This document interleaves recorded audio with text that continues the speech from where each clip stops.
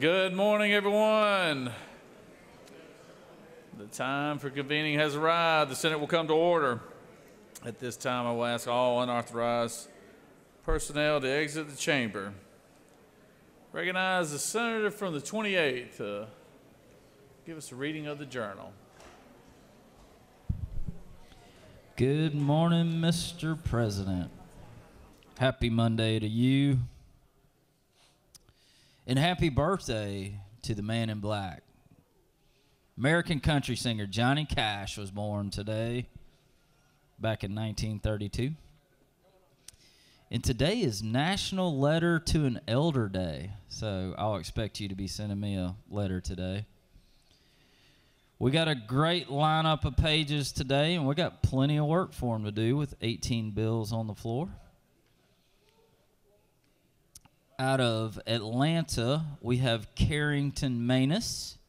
Out of Peachtree City, we have brother and sister Elijah and Sophia Merkley.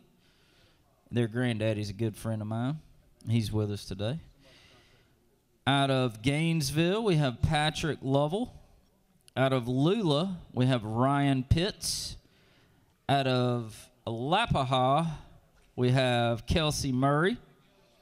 Out of Brunswick, we have Zachary Reed. Out of St. Simons, we have Morgan Wainwright. Out of Roswell, we have A.J. Fernandez. Out of Atlanta, we have George Jeffers. Out of Alpharetta, we have Faluke Oladajai. Out of Gayson, maybe that's Grayson, we have Riley Scott. Out of Woodstock, we have Cash White. Out of Alpharetta, we have Joshua Lynn. Out of Calhoun, we have Nathan Eichman.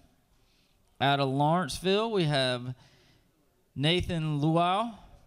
Also out of Lawrenceville, we have Ryan Ton. Out of Alpharetta, we have Kate Ding. Out of Cumming, we have Cy Gudametla. Out of Cumming, we have Mason Ty. Out of Milledgeville, we got a string of folks here with Helen Ann Davenport, Emma Giles, Hayden Henry, and Kylie Moody. And I'm just notified that the senator from the 25th granddaughter is Emma Giles. So y'all give our pages a big round of applause. We appreciate y'all being here. Look forward to working with y'all today. Lots to do, lots of good stuff we're going to be doing for the great state of Georgia. Mr. President, this journal has been read and found to be correct. All right, Senator. That sounds good. We do have a lot of pages, and we thank each and every one of y'all for being here and participating in the page program. We've got a big crowd today, actually. This might be the largest one I've seen yet. So, Mr. Chairman, you also forgot to mention our fine, distinguished, longtime member and colleague, Senator Steve Henson is here today. So, he looks fresh and froggy like everybody who leaves this chamber. They always look a little younger after they come back a little bit. So glad to have you here, Steve. So, is there objection to the dispensing of the reading of the journal? Chair hears none. The reading of the journal is dispensed with. Is there objection to the confirmation of the journal? Chair hears none. The journal is confirmed. All senators who have bills and resolutions to introduce, please bring them to the Secretary's desk. First reading references the Senate bills and resolutions. Senate Bill 555 by Senators Williams of the 25th and others, a bill to be entitled an act to amend Code Section 48-8-3 of the OCGA relating to exemptions from sales and use taxes so as to... Finance. Senate Bill 556 by Senator Halpern of the 39th, a bill to be entitled an act to amend Chapter 2 of Title 20 Education and Youth. Senate Resolution 670 by Senator Watson of the 11th, a resolution proposing an amendment to the Constitution so as to increase... Finance. Senate Resolution 677 by Senators Dixon of the 45th and others, a resolution creating the Senate credit card. Senate Resolution 678 by Senators Rahman of the 5th and others, a resolution supporting a state goal. Senate Resolution 687 by Senator Gooch of the 51st, a resolution urging the University of North Georgia and the University System of Georgia Board of Regents to name a certain building after former Speaker. Higher education. That completes the order, Mr. President. First reading references to House bills. House Bill 579 by Representatives Baird of the 24th and others, a bill to be entitled an act to amend Article 33 of Chapter 2. Education and youth. House Bill 843 by Representative Stevens of the 164th and others, a bill to be entitled an act to amend Regulated Chapter 3. industries. House Bill 934 by Representatives Momtahan of the 17th and others, a bill to be entitled an act to amend Article 5. Judiciary. House Bill 986 by Representatives Thomas of the 21st and others, a bill to be entitled an act to amend Chapter 2 of Title 21 of the OCGA. Judiciary. House Bill 993 by Representatives Powell of the 33rd and others, a bill to be entitled an act to amend. Judiciary. House Bill 1049 by Representatives Williamson of the 112th and others, a bill to be entitled an act to amend Chapter 52 of Insurance Title. and labor. House Bill 1073 by Representatives Washburn of the 144th and others, a bill to be entitled an act to amend Code State Section. and local government general. House Bill 1114 by Representatives Wade of the 9th and others, a bill to be entitled an act to amend Title 33 of the. Insurance and labor. House Bill 1124 by Representatives Martin of the 49th and others, a bill to be entitled an act to amend Higher education. House Bill 1170 by Representatives Hawkins of the 27th and others, a bill to be entitled an act to amend Chapter 2A of Title 31 of the OCGA relating to the Department of Public Health so as to require. Health and human services. House Bill 1199 by Representatives Perkle of the 169th and others, a bill to be entitled an act to amend Code Section 50. Government oversight. House Bill 1203 by Representatives Kelly of the 16th and others, a bill to be entitled an act to amend Article 3 of Chapter 7 of Title 54. Judiciary. House Bill 1207 by Representatives Fleming of the 114th and others, a bill to be entitled an act to amend. Ethics. House Bill 1268 by Representatives Hawkins of the 27th and others, a bill to be entitled an act to State and local government. House Bill 1269 by Representatives Hawkins of the 27th and others, a bill to be entitled an act to amend to provide for a new homestead exemption. State and local government. House Bill 1270 by Representatives Hawkins of the 27th and others, a bill to be entitled an act to provide a new homestead exemption for Hall State and County. local government. House Bill 1271 by Representatives Hawkins of the 27th and others, a bill to be entitled an act to provide a new homestead exemption. State and local government. House Bill 1273 by Representative Werkheiser of the 157th, a bill to be entitled. State and local government. That completes the order, Mr. President. Secretary will read, actually, hold on. Senator from the 50th, you have your light on. For what purpose do you rise? Parliamentary inquiry, Mr. President. State your inquiry. Is it true the distinguished rules chairman was wearing reading glasses? And if so, can we accurately reflect that in the journal? Could you say that a little louder, Senator? I couldn't hear you. Was the rules chairman wearing reading glasses today? And if so, could we reflect that in the journal? Oh, yeah, he's getting old, Senator.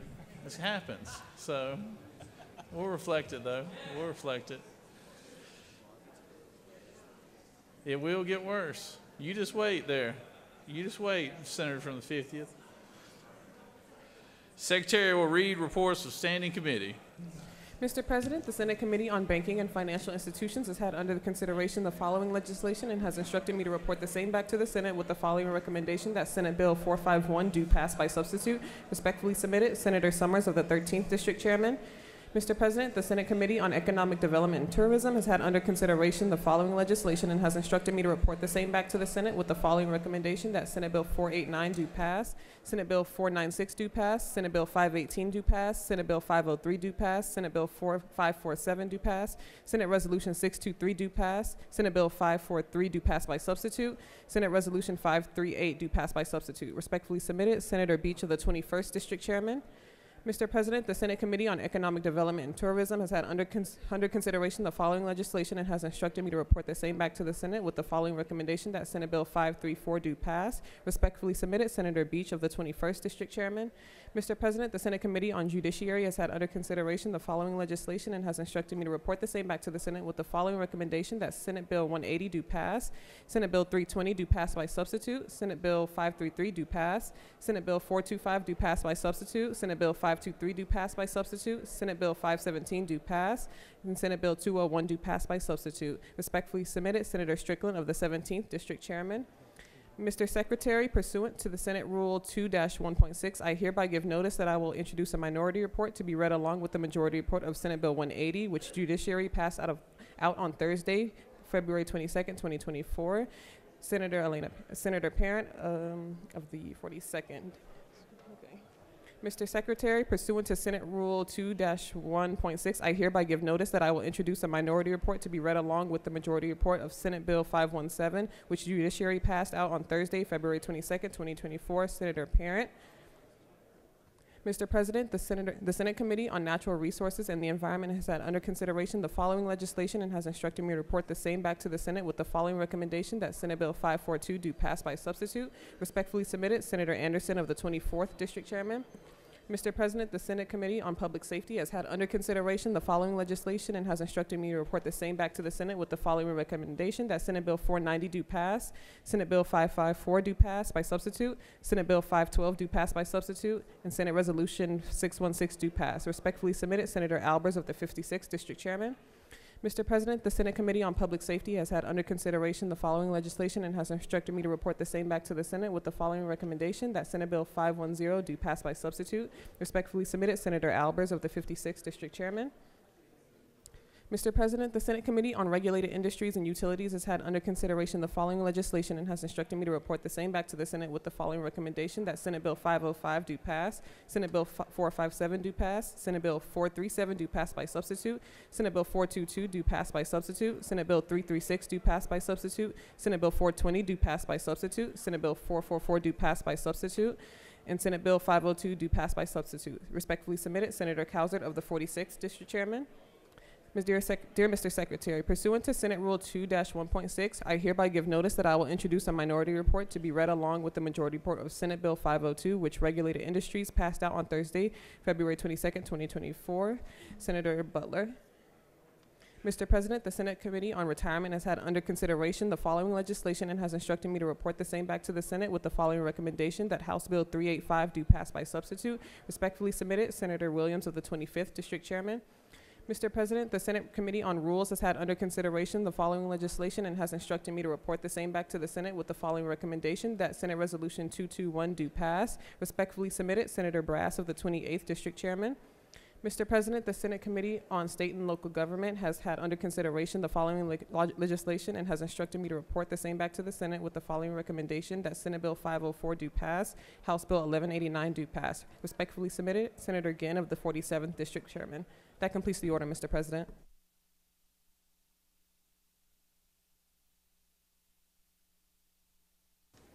Secretary will read bills and resolutions for the second time.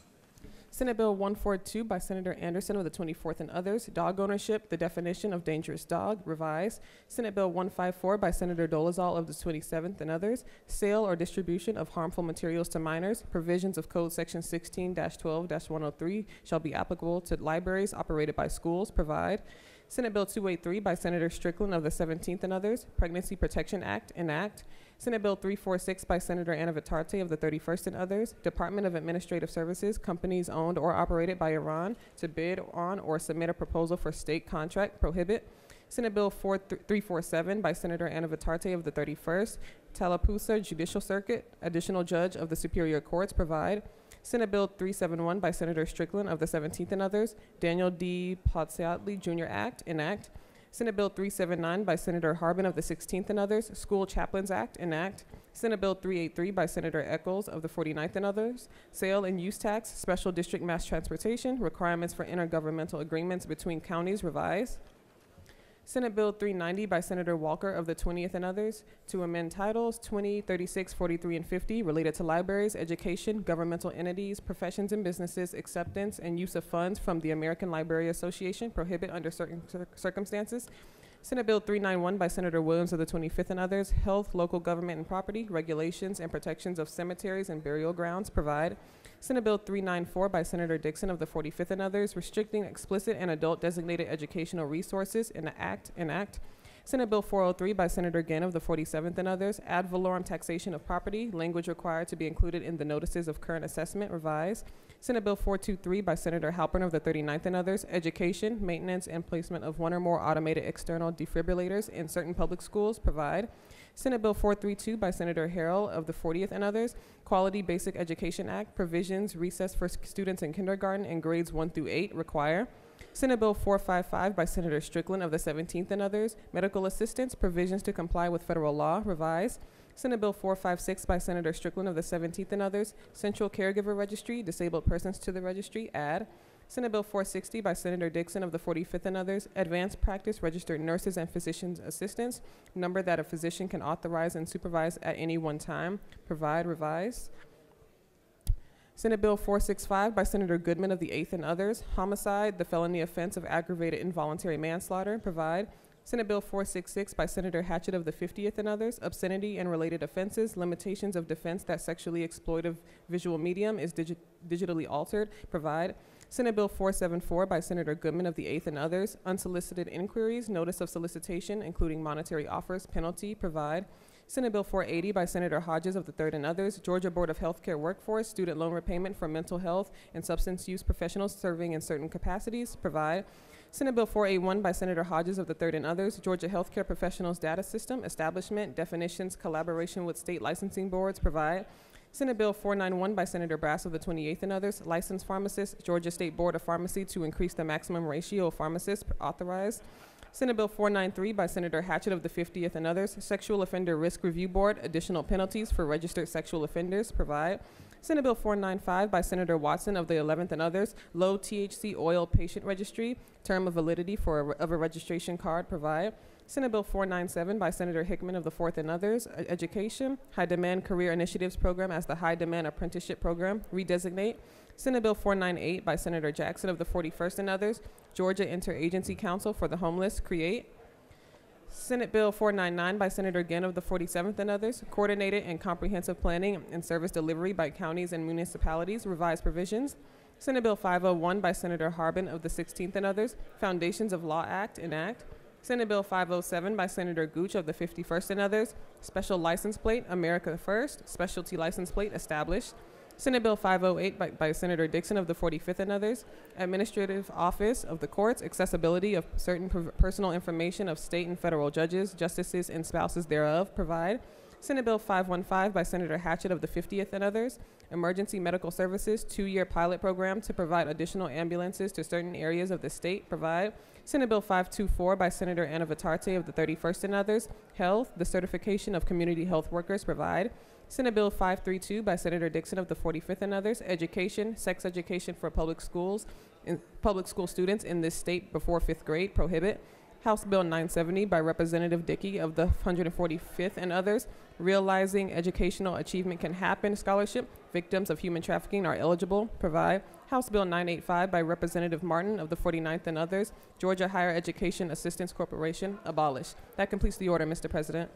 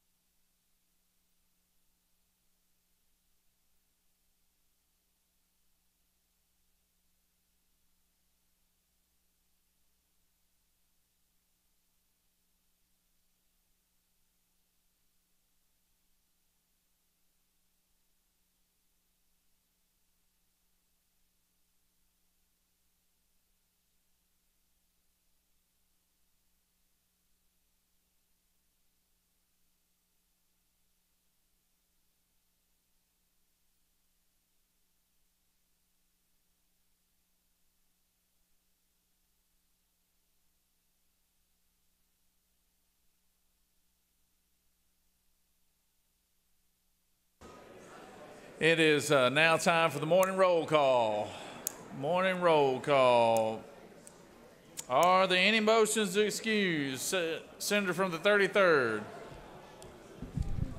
Thank you, Mr. President, and good morning, y'all. I ask for unanimous consent to excuse the senator from the 38th for business outside the Capitol. Without objection, the senator from the 38th is excused. Any other motions to excuse?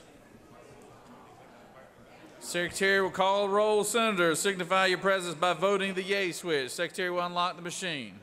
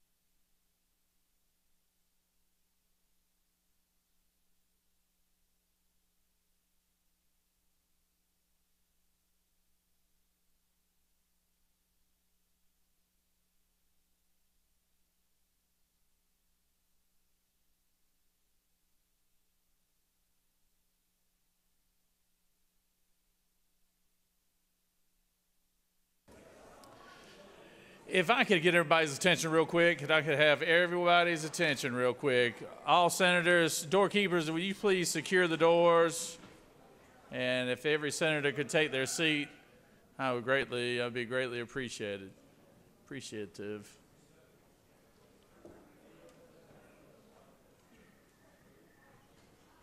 Before we have our morning devotion, I just wanted to take a moment and allow this chamber to mourn the loss of a young lady over at the University of Georgia in Lincoln Riley, a young nursing student whose life was tragically taken on February 22nd. I can't imagine what the family is going through right now. Can't imagine receiving that phone call as a father. And everything you heard about this young lady, she was just a bright, personable, wonderful student, wonderful person, and wonderful addition to the University of Georgia family. And I just want to take this moment and ask that the Senate stand, and let's take a moment of silence for this young lady whose life was taken way too soon.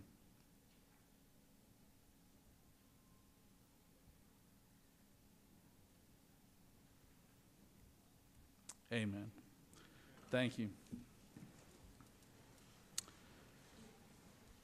It is now time for our morning devotion. All senators, please take your seats and cease all conversation. I would ask the doorkeepers to secure the chamber at this time. I'd like to recognize the senator from the 44th to introduce our chaplain of the day and lead us in our Pledge of Allegiance. Senator. Thank you very much, Mr. President. Would you please stand for the our salute to the flag? Pledge of Allegiance to the flag of the United States of America, and to the republic for which it stands, one nation, under God, indivisible, with liberty and justice for all. Now to the Georgia flag.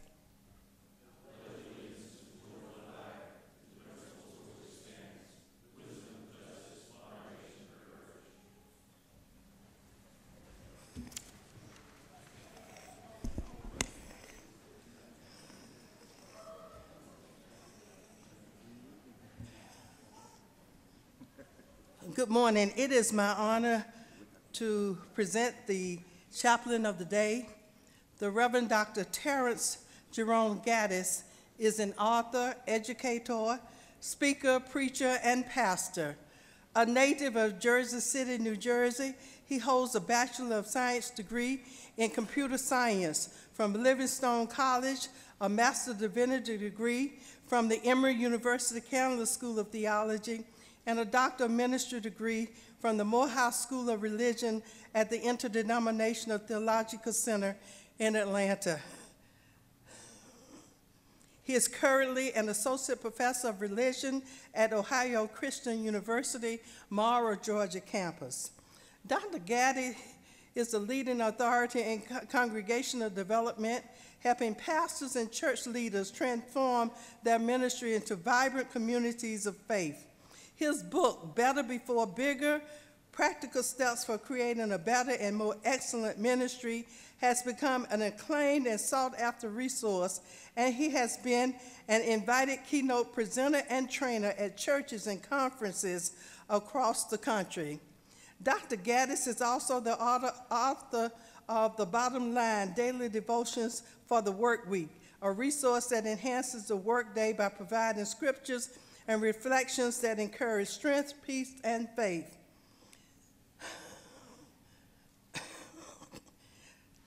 Dr. Gaddis is a proud member of Omega Psi Phi fraternity and a graduate of the 2015 class of Leadership Henry.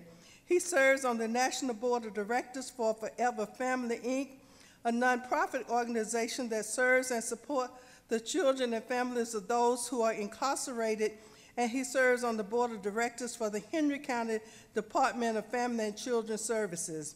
He was appointed as the first official chaplain for the city of Stockbridge in 2016 and was a recipient of the 2017 Chosen Award and the 2019 Pastor of the Year Award at the annual Gospel Choice Awards. In December 2019, Dr. Gaddis was called as the 16th pastor of the historic Mount Olive Baptist Church in Stockbridge, Georgia. During his pastorate, he has watched God bless the congregation to grow and prosper in many areas, from the completion of the church's new worship center in November 2012 to the completion of the new Mount Olive Community Outreach Center in April 2014. Dr. Gaddis is married to the Reverend Dr. Elaine Gaddis, and together they have 4 children. Above all, Dr. Gaddis is an humble servant of God who loves the Lord, loves to serve God's people, and loves to proclaim the good news of our Lord and Savior, Jesus Christ. Colleagues, please welcome Reverend Dr. Terrence Gaddis.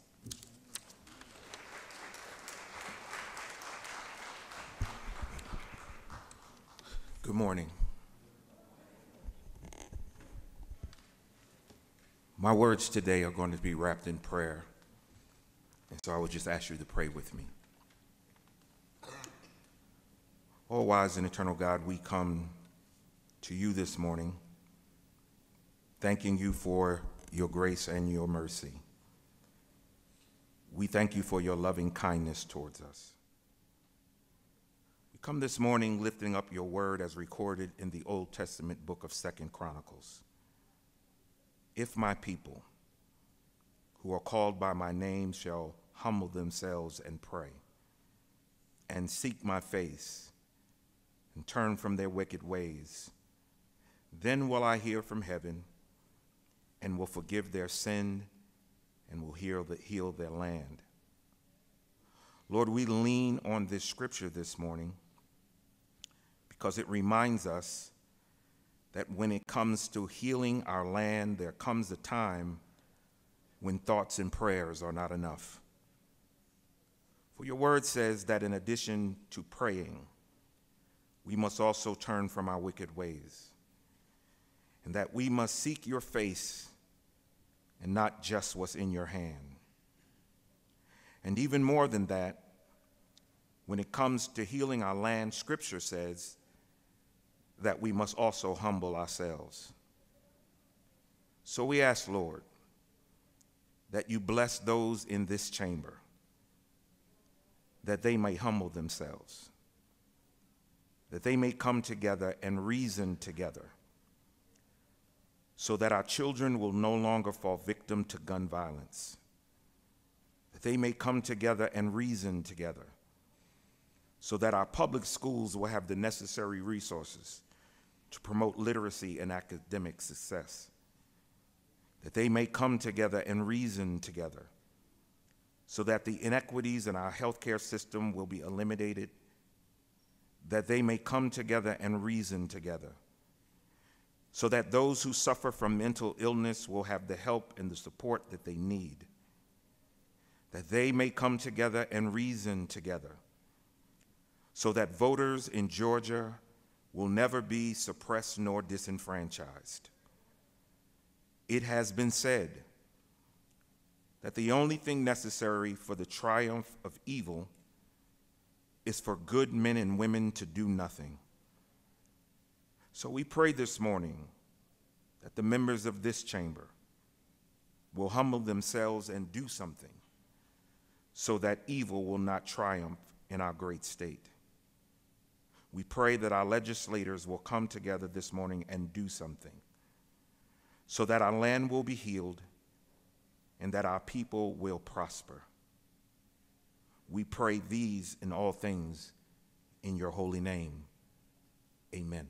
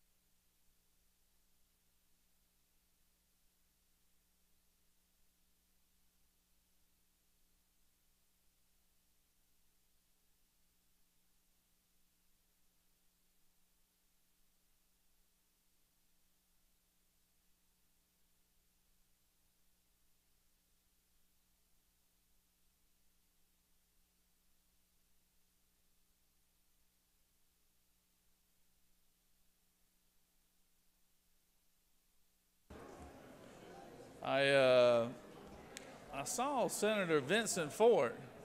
Oh, there he is. Oh, that Vincent Fort, ladies and gentlemen. Let's give our former colleagues and Senator Vincent Fort a round of applause. Senator, there hadn't been one like you since. I'm telling you now. I miss you. There's been plenty of pretenders, I can tell you that, but none quite as good as you are. So good to have you, Senator, and I hope you're doing well with everything. You look great. Good to have you here today. So I recognize him. I saw Senator Steve Henson. I'd recognize him earlier, but anyways, glad to have both y'all here today.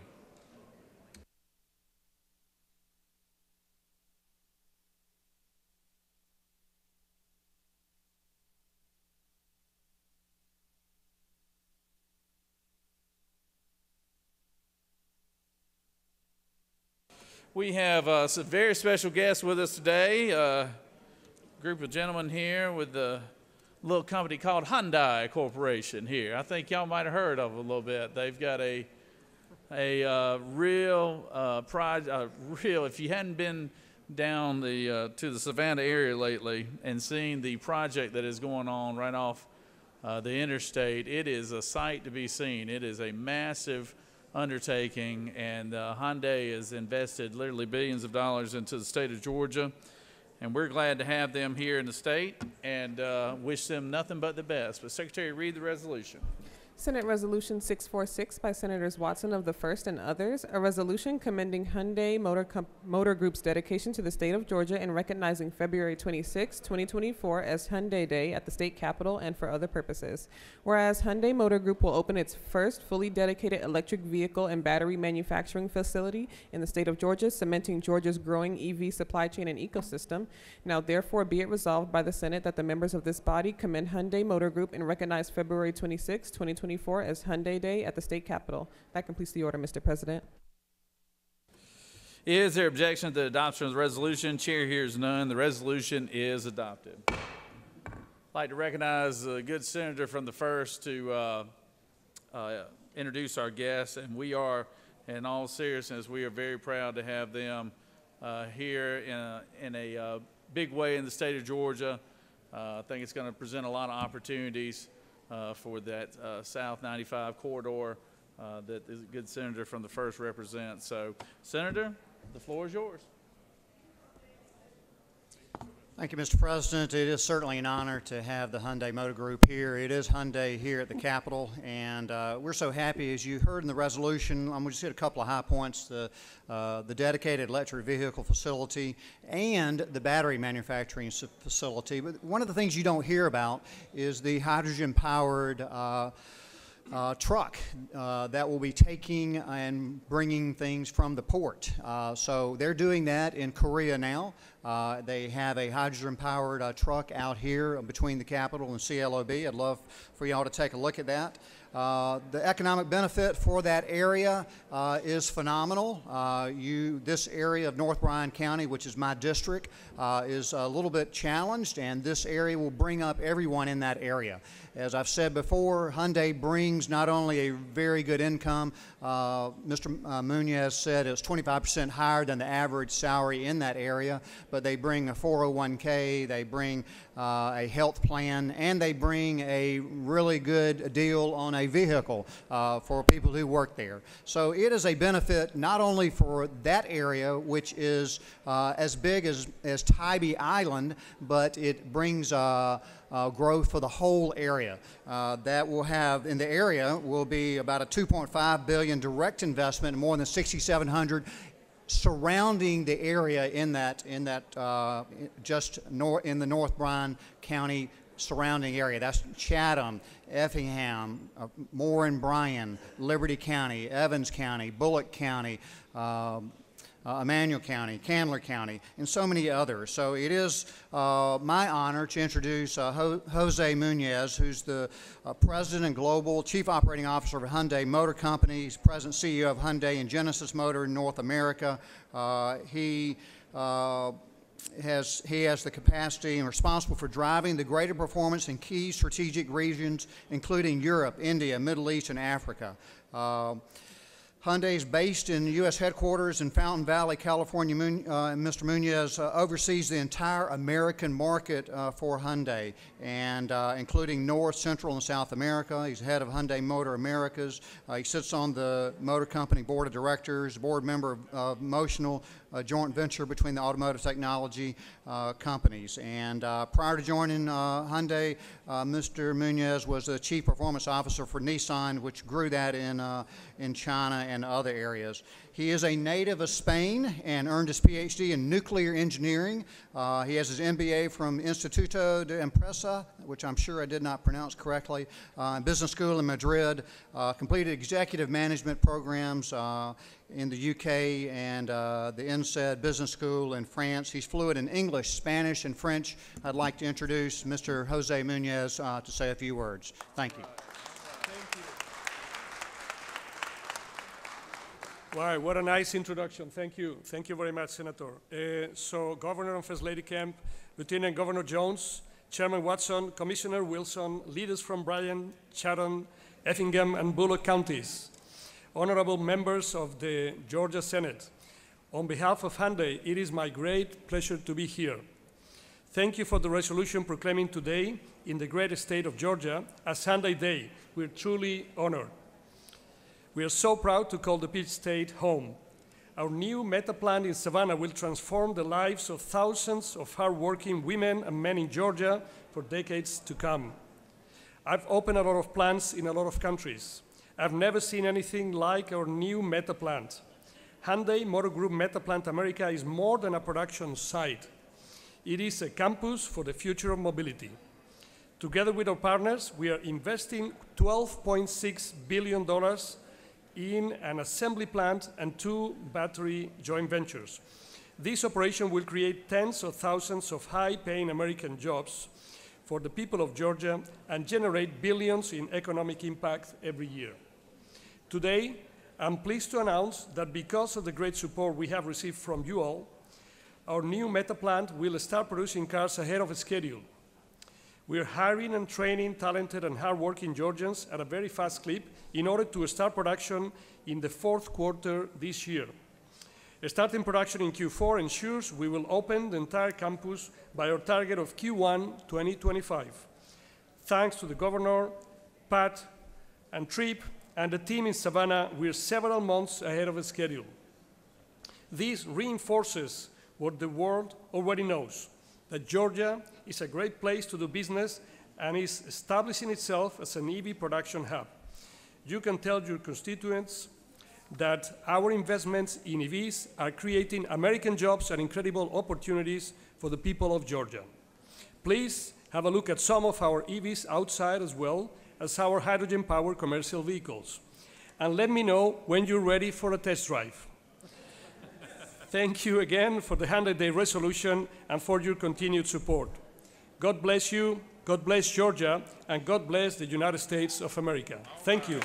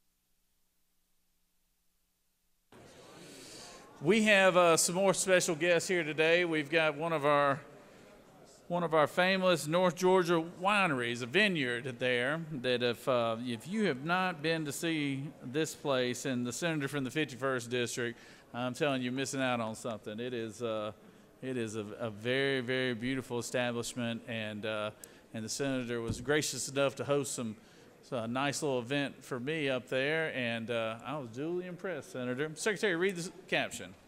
Senate Resolution 511 by Senators Gooch of the 51st and others, a resolution recognizing March 2024 as Georgia Wine Month and for other purposes. Whereas today the state's wine industry stands as a robust growth sector and economic contributor, generating more than $5 billion from vineyard-related activities in 2022. And in addition to its economic impact, the Georgia wine industry also has a broad environmental impact and contributes to the diversity of Georgia-grown products and the overall agricultural economy. Now, therefore, be it resolved by the Senate that the members of this body recognize March 2024 as the Georgia Wine Month in honor of the wine industry's numerous beneficial impacts on the state. That completes the order, Mr. President.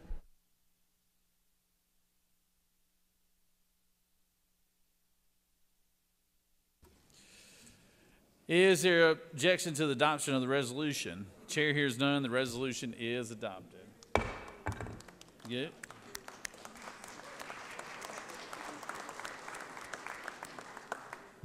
We have multiple vineyards that are represented here today. I apologize for that. I didn't know y'all had more than one beautiful location, Senator, but y'all have multiple locations. So, and apparently we have a former state senator,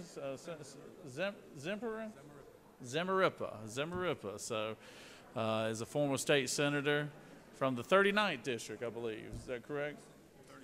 36. Okay. Not listening. Well.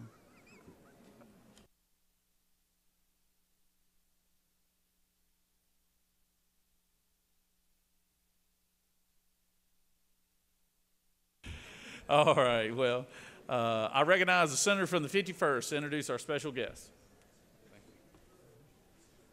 Thank you, Mr. President. I don't think the senator from the 36th has caught on yet that her predecessor is up here on the rostrum behind me, and I think she's being called out. But Senator Sam Zemaripa joins us not only as a former senator, but also as a vineyard owner in North Georgia, and specifically in Dahlonega, Georgia. Today, we're proud to have all of these vineyard operators and winery owners here to the state capitol, along with some of the members of the Gilmer County Chambers of Commerce that's up in the gallery and over in the house. We recognize the Georgia wine industry today as a historic agricultural stronghold in Georgia, which continues to positively benefit Georgians by naming March of each year as Georgia Wine and Grape Growers Month. Today, the state's wine industry stands as a strong and robust growth sector and economic contributor, generating over $5 billion from vineyard-related activities just in 2022 alone. The Georgia wine industry directly employed close to 21,000 workers and created approximately 7,500 other jobs just last year. Georgia's wineries serve as a major tourist attraction, and it brought in nearly 300,000 visitors and contributed expenditures close to $84 million in the year 2022.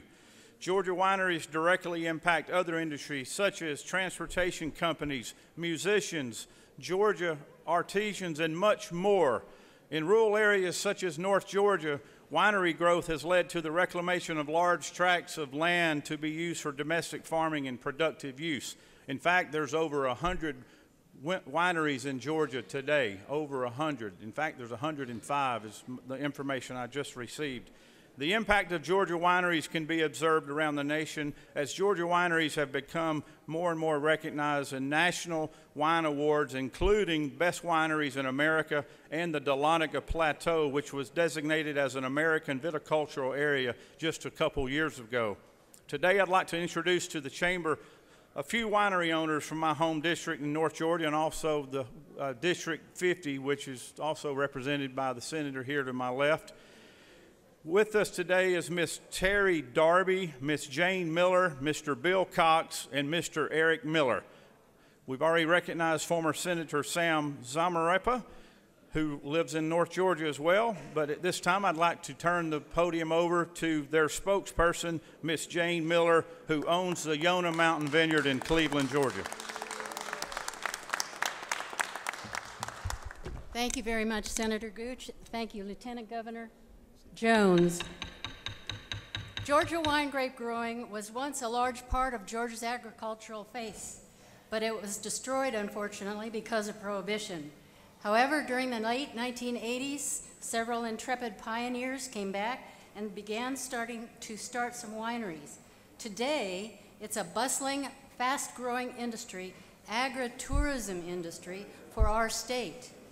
Georgia is almost the perfect region for growing wine grapes because our latitude is the same as from southern Italy to southern France. But unfortunately, we are competing against other states like Virginia and North Carolina for the customers' attention. A couple of numbers from the 2022 Economic Impact Study. In 2022, there were over 250,000 tourism visits to Georgia State wineries, and Georgia State wineries generated over $410 million in taxes back to the state. We appreciate you all for honoring our industry, and we look forward to making Georgia an even greater state because of our efforts. Thank you very much.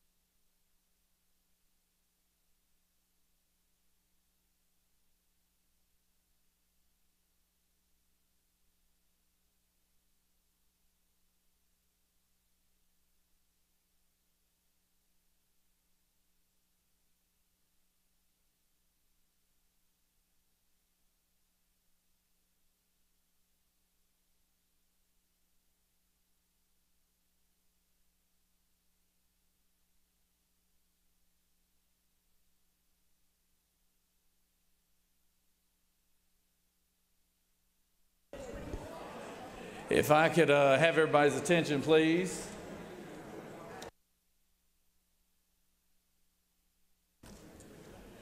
It is always a pleasure to have our federal representation come down to the Capitol and get opportunity to address each chamber.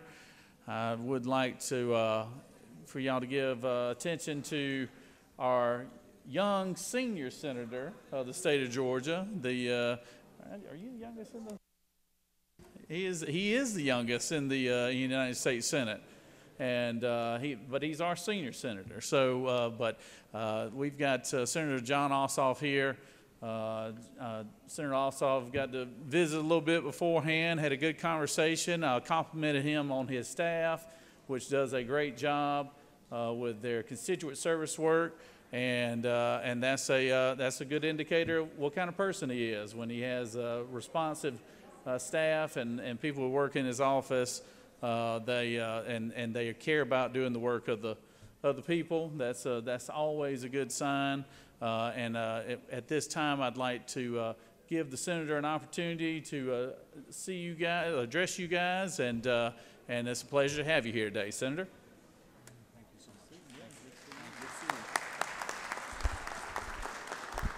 Well, thank you, Lieutenant Governor. Thank you for the privilege of addressing this chamber, and it's a pleasure to see so many of you. Good morning. I am grateful for this opportunity. Lieutenant Governor Jones, President Pro Tem Kennedy, Majority Leader Gooch, Minority Leader Butler, Caucus Chair Parent, thank you for the chance to spend some time with you, to join you in this historic chamber. I'd like to begin by expressing on behalf of all Georgians, as I did in phone conversations over the weekend with Augusta University President Brooks Keel and UGA President Moorhead, our shock and outrage at this horrific murder of a young woman, Laken Riley, in Athens, a nursing student with a bright future ahead of her. And I would like to ask that we just take a moment and rise and observe a moment of silence and solidarity with her family, her community, and those institutions.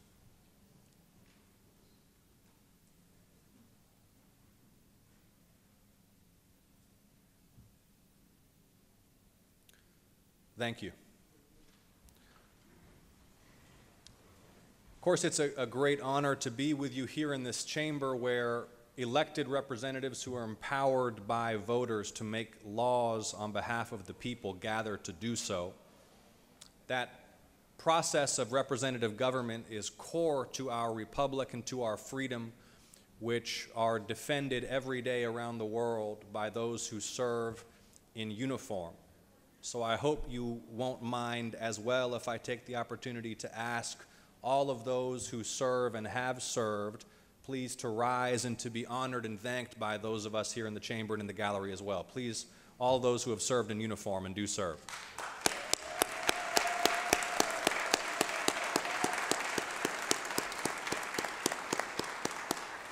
And I hope, Lieutenant Governor, that I haven't committed some gross violation of Senate rules by inviting participation from those assembled in the gallery this morning.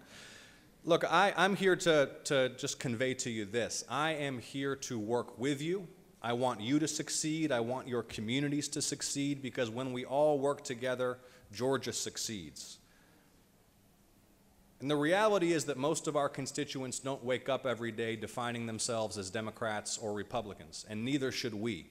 And in fact, I think most Georgians and most Americans recognize that the level of division and hatred in our politics is tearing this country apart. And that's why I don't invest my time in controversy or notoriety, whether through my service on the Intelligence Committee or fighting for Georgia growers to gain greater access to world markets, or working with all of you to implement the bipartisan infrastructure law, which is the greatest investment in American infrastructure since the Eisenhower administration. It's about building decent bipartisan working relationships and staying closely connected to our constituents. And I know that's what motivates each of you as well. And it's a pleasure to work with so many of you on both sides of the aisle to get things done for Georgia. It's been a pleasure, for example, to work with Senator Russ Goodman to advance the interests of Georgia's farmers and growers. It's been a pleasure to work with Senator Tanya Anderson, who's on my military academy board, to help identify those promising young candidates for opportunities to study at our service academies. And my legislative efforts and my service to the state will remain focused on being the maximally accessible and responsive public servant, responsive and accessible to all of you who are the elected representatives of the people, and responsive and accessible to the people. And I will also continue to sustain the oversight and investigations that are a crucial part of the U.S. Senate's role in our constitutional system. I see that Senator Kirkpatrick is here, and I want to thank her for her leadership on behalf of vulnerable foster children here in the state of Georgia. I know the safety of vulnerable children is a top priority for so many in this body, and in light of the dangerous conditions that prevail in foster care systems nationwide, including here in our own state, I hope that the urgency of reform will lead to meaningful legislative progress to protect Georgia's most vulnerable children. And I thank all of you who have been engaged in leading that effort. My team and I are standing by to address your needs. Many of you have my cell phone. If you don't, I'll make sure you do. Please call me and text me whenever and however I can be of service to you and your communities in the interest of the state of Georgia and in the interest of the United States. And thank you again, Lieutenant Governor, for the privilege of addressing you this morning. God bless.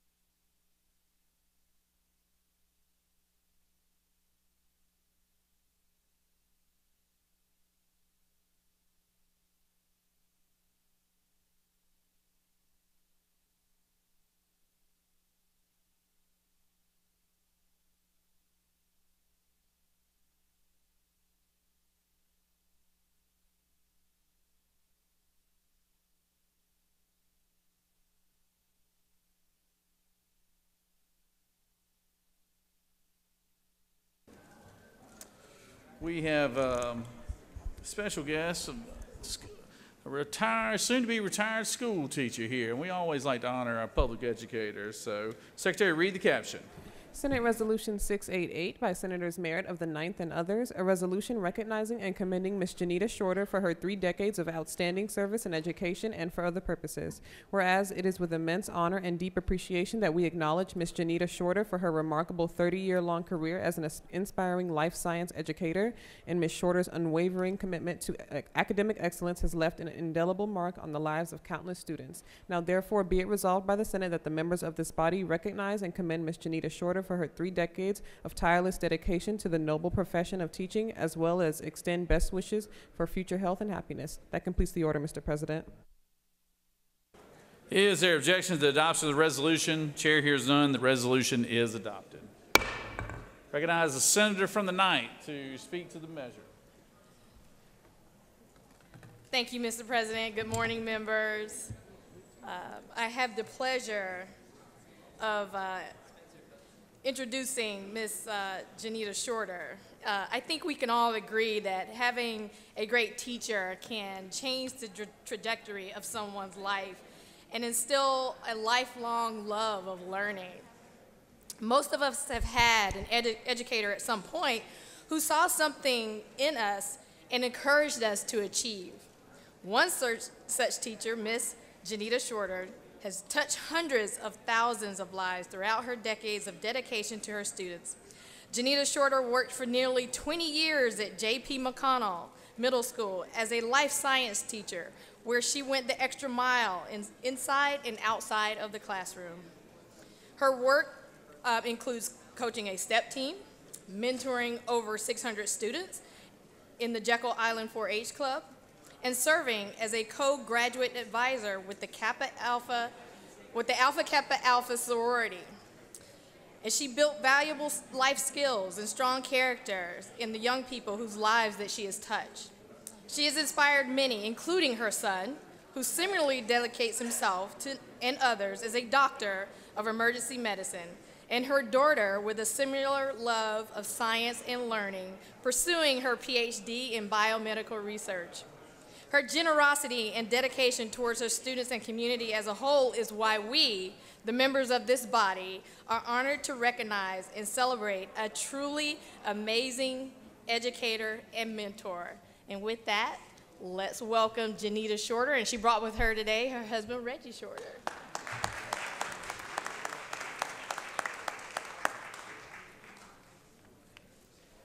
Good morning, Lieutenant Governor Burt Jones and esteemed members of the Georgia Senate. Thank you for having me here today. I want to express my heartfelt gratitude to Senator Nikki Merritt and her team for recognizing my contributions to Gwinnett County Public Schools. I also want to thank my family, community, and former student, Ms. Nyla Cyan Williams, for their unwavering support. As I transition to retirement, I am grateful for the opportunity to have served and positively impact the lives of my students. Once again, thank you for your leadership and commitment to our state. All right, good job.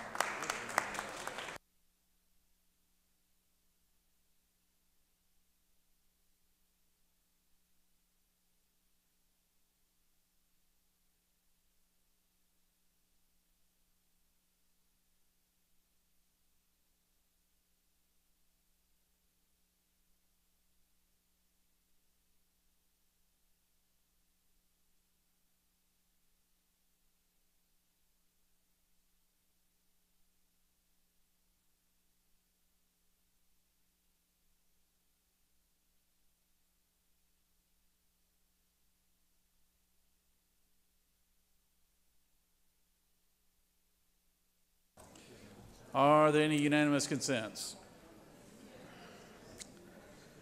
Does any senator wish to rise on a point of personal privilege? Recognize the senator from the 32nd.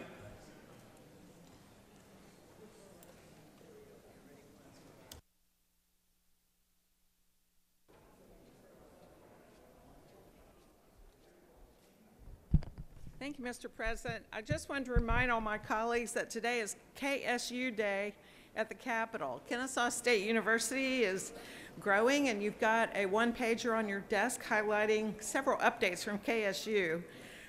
This year is the 60th anniversary of KSU and the 75th anniversary of Southern Poly, and they were consolidated in 2015. KSU is one of the fastest growing universities in the state. Their fall enrollment is 45,000 students. They're Georgia's third largest university and has the largest population of in-state undergraduates in the state.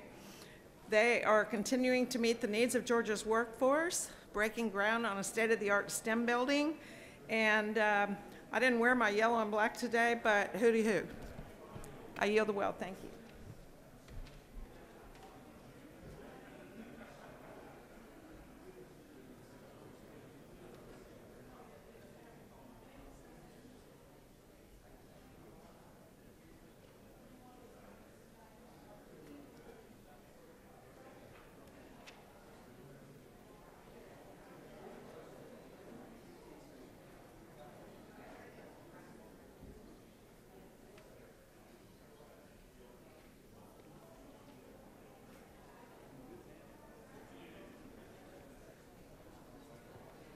Recognize the senator from the 49th for appointed personal privilege.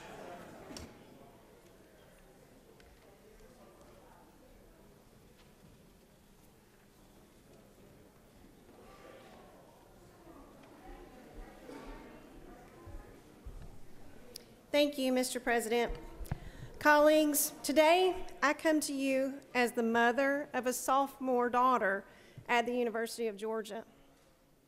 Since the horrible tragedy took place in Athens on Thursday, I've thought about speeches, social media posts, and most of all, the conversations that I need to have with my daughter, Chloe. Drew and I have discussed what to say to her and what not to say to her. She texted me Thursday just before the news broke about the murder of Laken Riley. She was experiencing a range of emotions. She was scared, anxious, and she was angry. My daughter shouldn't have to be dealing with this, but more importantly, Laken Riley's family shouldn't be dealing with this. They should be celebrating her weekly and daily successes that we all desire to do as parents. We spent Friday night in Athens with Chloe and her sorority. It was Dad's weekend, and absolutely the most solemn experience we've ever had in the Classic City. Clearly, Laken's death was on everyone's mind and hindered what should have otherwise been a fun weekend. It stinks spending so much time telling your daughter the do's and don'ts of exercising alone, going out, or simply walking to class. The way I see it, this body and everyone serving underneath the Gold Dome has an obligation to keep the citizens of Georgia safe. Folks, we pass a lot of bills each year, and I wonder how many are truly dedicated to the safety and security of our citizens. We cannot lose sight of this. If that means dropping back and punting on some legislation, I'm all in. Resolutions in this chamber are what they are. They aren't law, but they do show what we stand for. A couple of weeks ago, we had the opportunity to show solidarity and show the country that Georgia wants borders closed to illegal immigration, that Georgia doesn't put the safety and security of her citizens behind anyone. I'm proud to have signed and voted for this resolution. I couldn't have looked my daughter in the eye knowing I didn't have the political fortitude to vote for this. I suspect some of you would have voted with us if you had a crystal ball and could have seen the tragedy coming. Maybe not. The fact is, if this thug had not been in Athens, Georgia, illegally, Miss Riley would still be here with us today. Listen clearly for the next minute or so. My family's been advocating for immigration reform for over 20 years. I get it. Not everyone coming across that border is a murderer, and I feel for them. My compassion is fading, though. Our children, citizens of this great state, deserve better. Their safety and security is far more important to me than living conditions in other countries. This blame game is shameful. Some of you want to even blame Republicans in Congress. I say there are laws on the books, enforce them. To quote former Governor Nathan Deal, while he was serving as my congressman, You have two choices: enforce the laws we have or make new ones. There's simply no choice but to enforce current law until the new laws are passed. To close, I ask, how many of you want to live looking over your shoulder? Does anyone in this chamber truly desire a brighter future for illegal immigrants than your own blood? It's not selfish to stand up for your child, it's common sense. Some of you won't say it out loud, but deep down you know it's true. Our kids and citizens deserve better. It's time to stop playing games. Mr. President, I yield the will.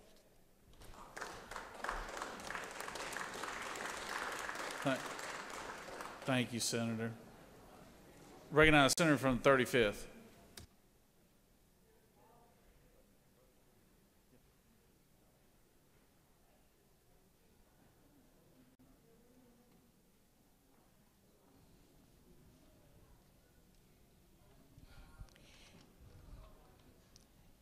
Thank you, Mr. President.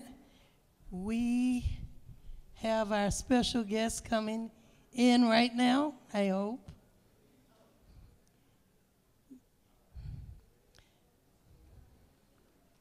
Come on.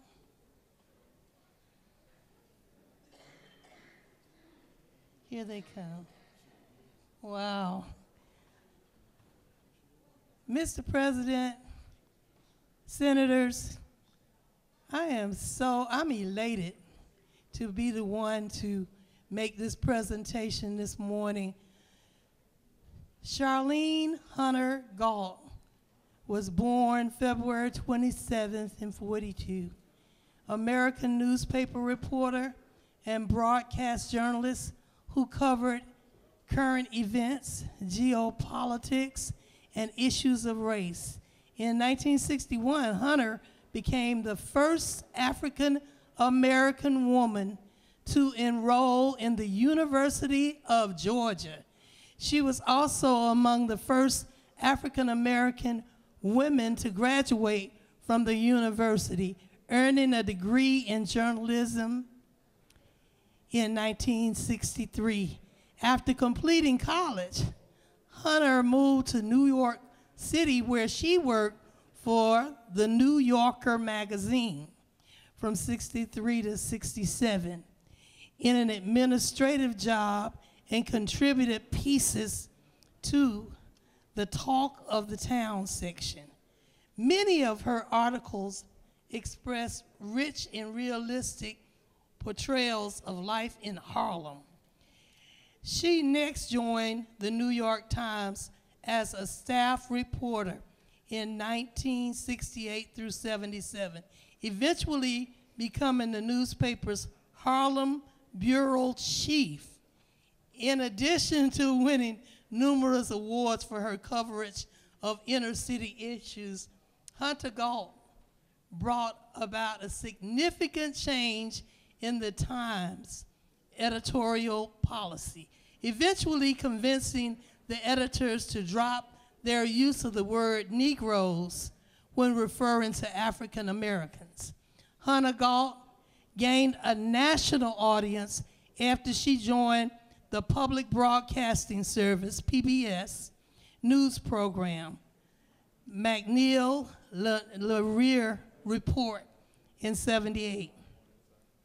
When the program grew into the 60 Minutes, she became a national correspondent and reported on topics including racism, Vietnam veterans, life under apartheid, drug abuse, human rights issues, and the list goes on. In 1997, Hunter Galt left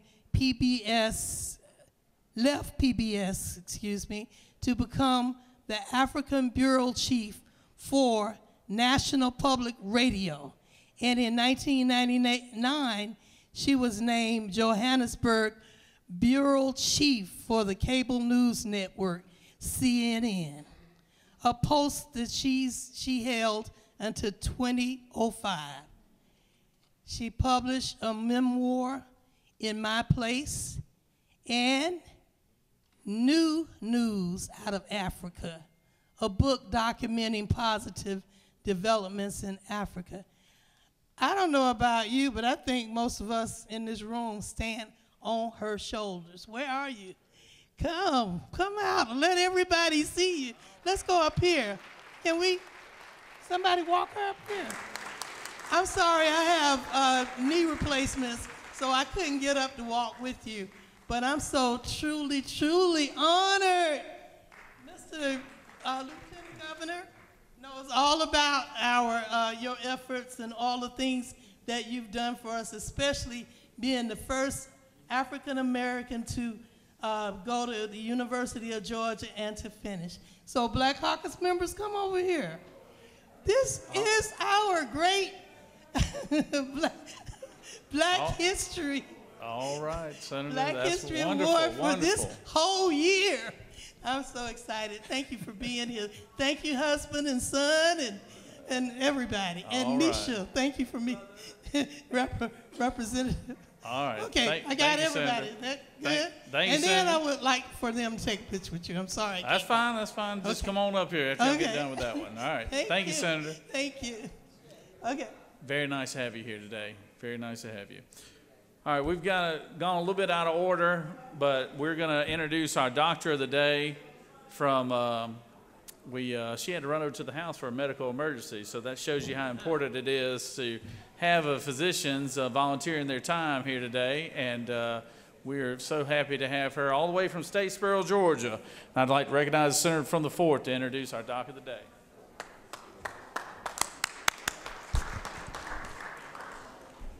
Thank you, Mr. President. It is my honor to introduce not only my friend, but my neighbor, Dr. Michelle Zena. Michelle attended Mercer University School of Medicine and then completed her residency in general pediatrics from University of Florida.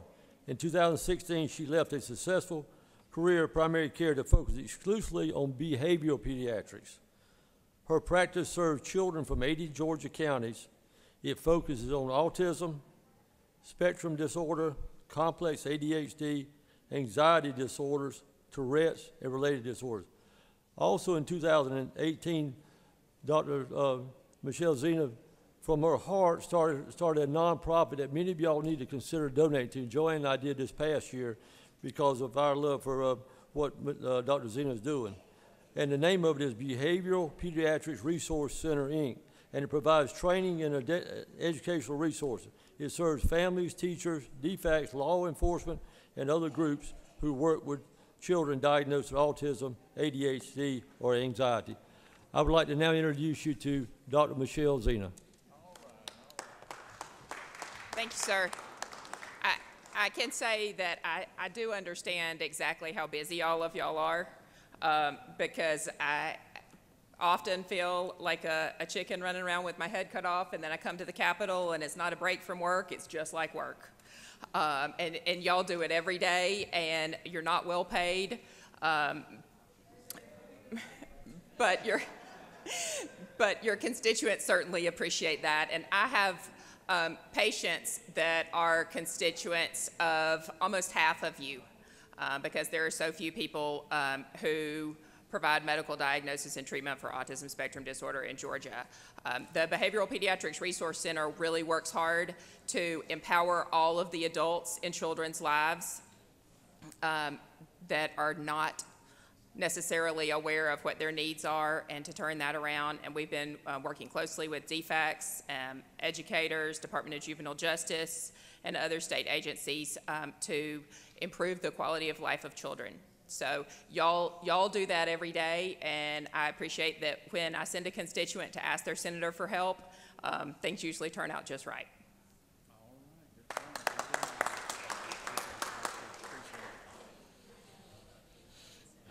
All right, thank you, Dr. Zimmerman. Appreciate you being here today. I recognize the senator from the 33rd, and let me remind you, Senator, we got 3 minutes on point of personal privilege. And I remind everybody else who is signed up to have a point of personal privilege. While we're waiting on the senator from 33rd, I want to introduce our new senator from the 29th right here. He's from Columbus, Georgia. He got a fresh shave. He looks about 20 years younger. Y'all welcome him to the chamber here.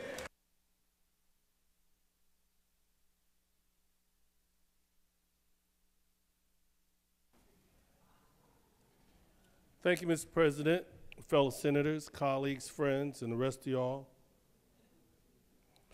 Today we're recognizing and commending the Georgia Cancer Control Consortium as part of the Georgia Department of Public Health, HPV Cancer-Free Georgia, Cancer Pathway, and the Susan Jolly Awareness Program for their exceptional contributions to cervical cancer education and awareness in Georgia. Whereas January was designated as the month for Cervical Cancer Awareness Month, whereas Georgia Center Control Consortium, HPV Cancer-Free Georgia Cancer Pathways, and the Susan Jolly Awareness Program are dedicated to HPV and cervical cancer awareness. Whereas it is estimated over 4,000 deaths from this disease will occur in the United States annually, similar to the incident rates. The death rates in the United States dropped by around 50% in the mid-1970s, partly because of the increase in screening resulted in earlier detection of cervical cancer. Whereas cervical cancer is most often diagnosed between the ages of 35 and 44, the average age of diagnosis in the United States is 50. Over 20% of the cervical cancer are diagnosed after the age 65. Whereas the efforts of the Georgia Cancer Control Consortium, HPV Cancer-Free Georgia Cancer Pathways, the Susan Jolly Awareness Program, have helped increase public awareness of cervical cancer and have also educated the public to HPV prevention and HPV vaccine. Now, therefore, be it resolved by the Senate that the members of this body recognize and commend the 2024 HPV champions, as well as the Georgia Cancer Control Consortium, HPV Cancer-Free Georgia Cancer Pathways, and the Susan Jolly Awareness Program for their exceptional effort and commitment to advancing cervical cancer awareness and eliminating disease. Let's have a round of applause. We have Ms. Triana Arnold here, who represents the organization. Thank you so much.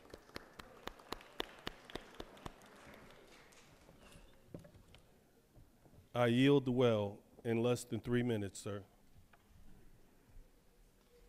Recognize the senator from the 24th.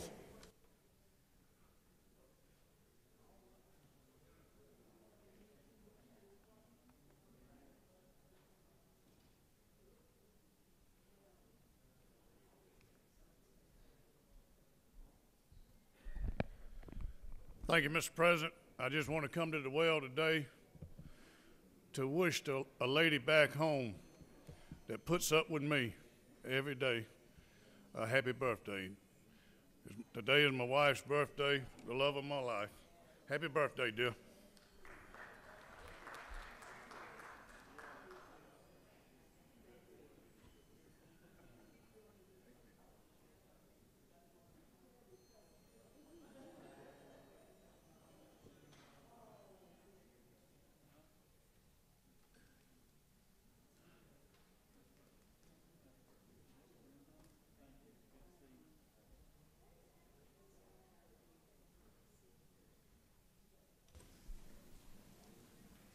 Senator, did I hear you say it's your wife's birthday? God bless her. She puts up with a lot. She's a good lady. She's a good lady. So wish her a happy birthday for us. Recognize the senator from the 56.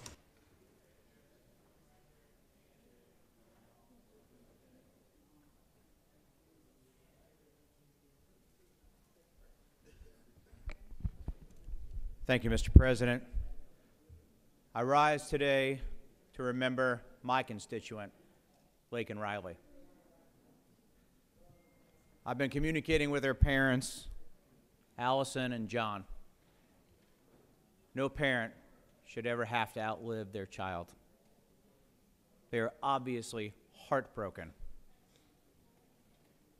And they want to make it their life mission to make sure that her loss is not forgotten and people are protected.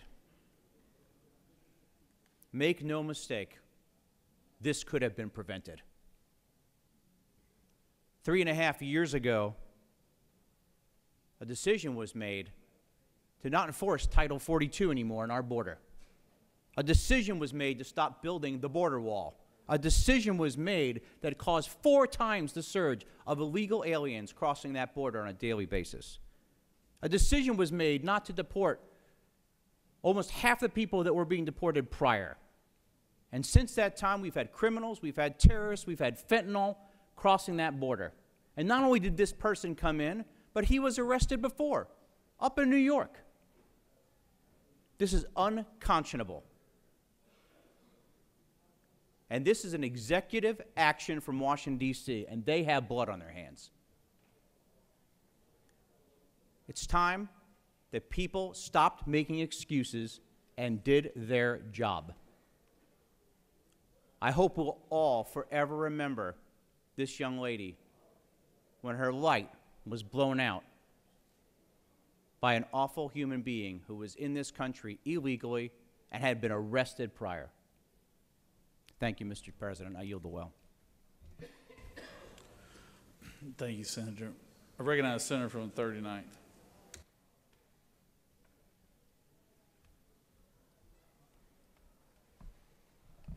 Thank you. I rise today to recognize the achievements and enduring legacy of the African American Mothers Organization, Jack and Jill, particularly spotlighting the vibrant Southeastern region's contributions, whose members are here at the Capitol today. Founded with the mission to nurture future African American leaders, Jack and Jill has been at the forefront of community service, leadership development, and cultural enrichment for our youth since 1938. As a current and active Jack and Jill mom, I've witnessed firsthand the transformative power of our collective efforts. In the Southeastern region, we've led by example, hosting engaging educational programs, impactful community service projects, and fostering environments where our children thrive in their cultural identity, develop a strong sense of social responsibility, and become leaders who excel in their respective fields. As we look to the future, we will continue to build on this legacy with renewed vision. Thank you again to every member, parent, and child of the Southeastern region for your dedication to excellence. Your passion and hard work are the heartbeat of Jack and Jill of America. And as we move forward, let us remain united in our mission, steadfast in our purpose, and unwavering in our commitment to make a difference in the lives of our children and our communities. Thank you. I yield the well.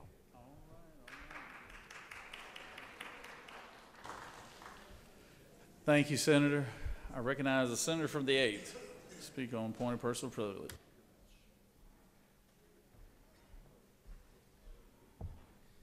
Thank you, Mr. President.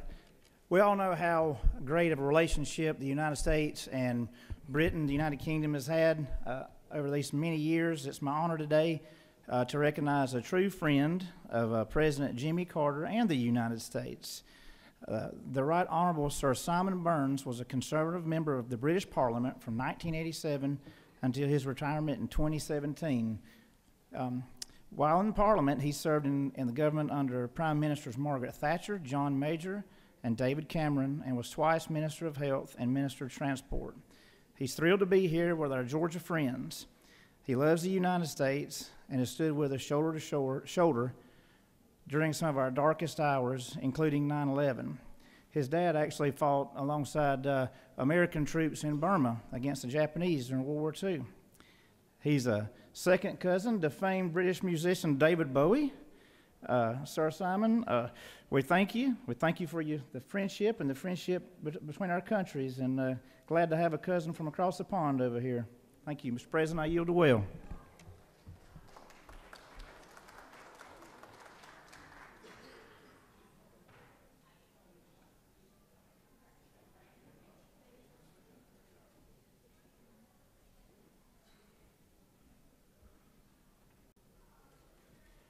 Recognize the Senator from the 14th.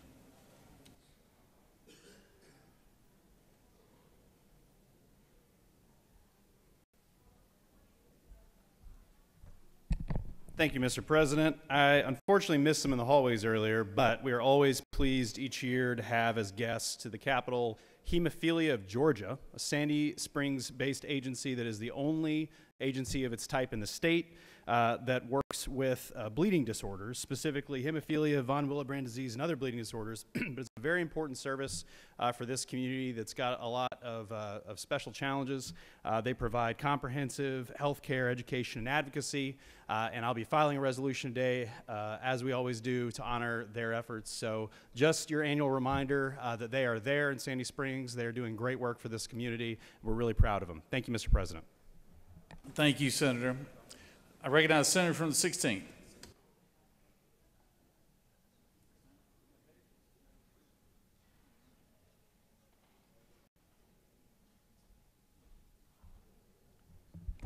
Thank you, Mr. President. Appreciate it.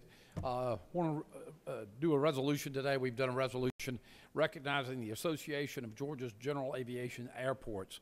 There are 95 general aviation airports across Georgia that are essential to the transportation and economic infrastructure.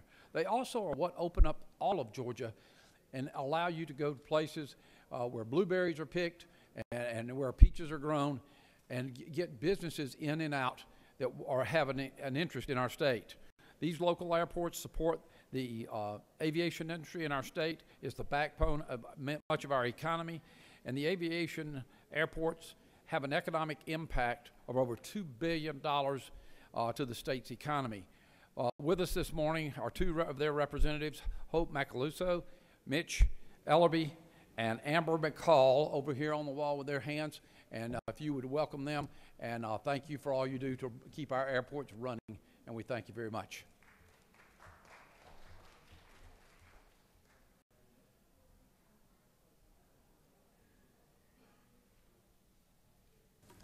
Recognize the Senator from the 6th.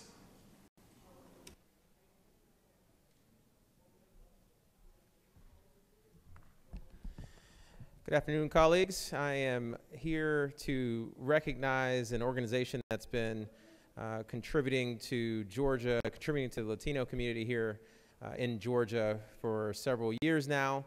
The organization is Poder Latinx, and they are a national civic and social justice nonprofit advocating on behalf of the Latino community. And they were established to advance economic, environmental, and immigrant justice for the Latino community, and have been leading all kinds of efforts, including voter registration drives and issue-based advocacy throughout the year. I wanted to acknowledge them because they are here today training volunteers and advocates right here at the Capitol to advocate on behalf of these issues. And they've done great work on behalf of my community. So colleagues, please join me in welcoming representatives from the organization who are here in the chamber with us. Poder Latinx, welcome.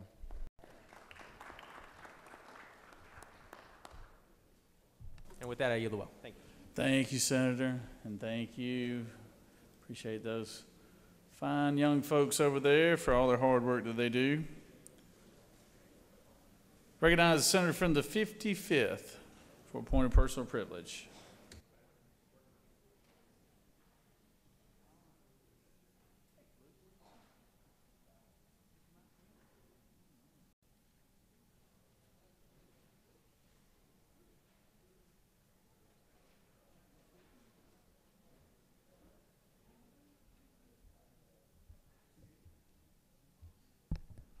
Thank you, Mr. President, members of the Senate.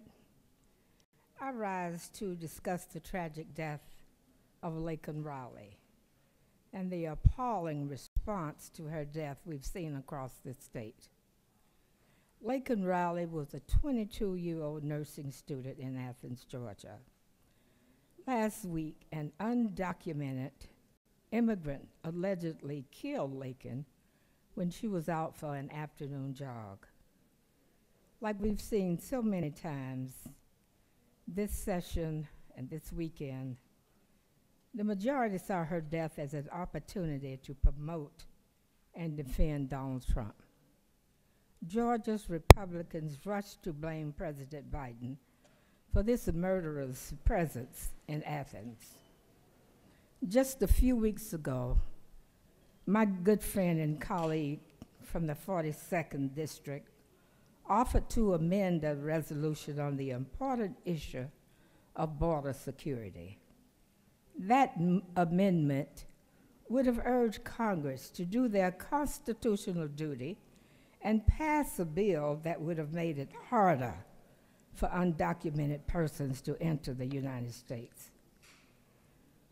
Emergency authority for border shutdowns, tougher asylum standards, over 1,500 new Border Patrol agents, 1,200 new ICE agents, $7.6 billion in ICE funding, with $3.2 billion to expand detention capacity would have been a part of that emergency authority. That $3.2 billion would have helped detain people like Laken Riley's murderer, by the way. That's President Biden's border security record.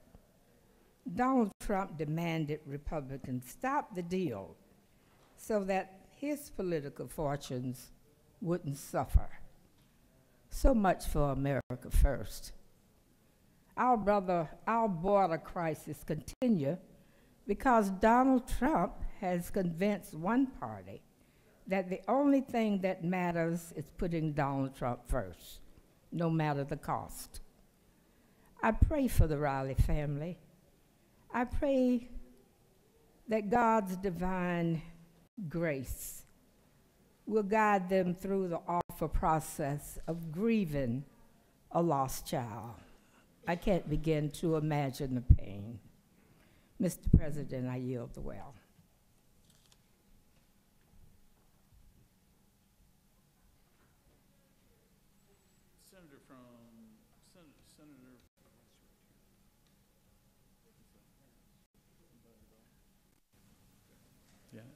Senator from 27th.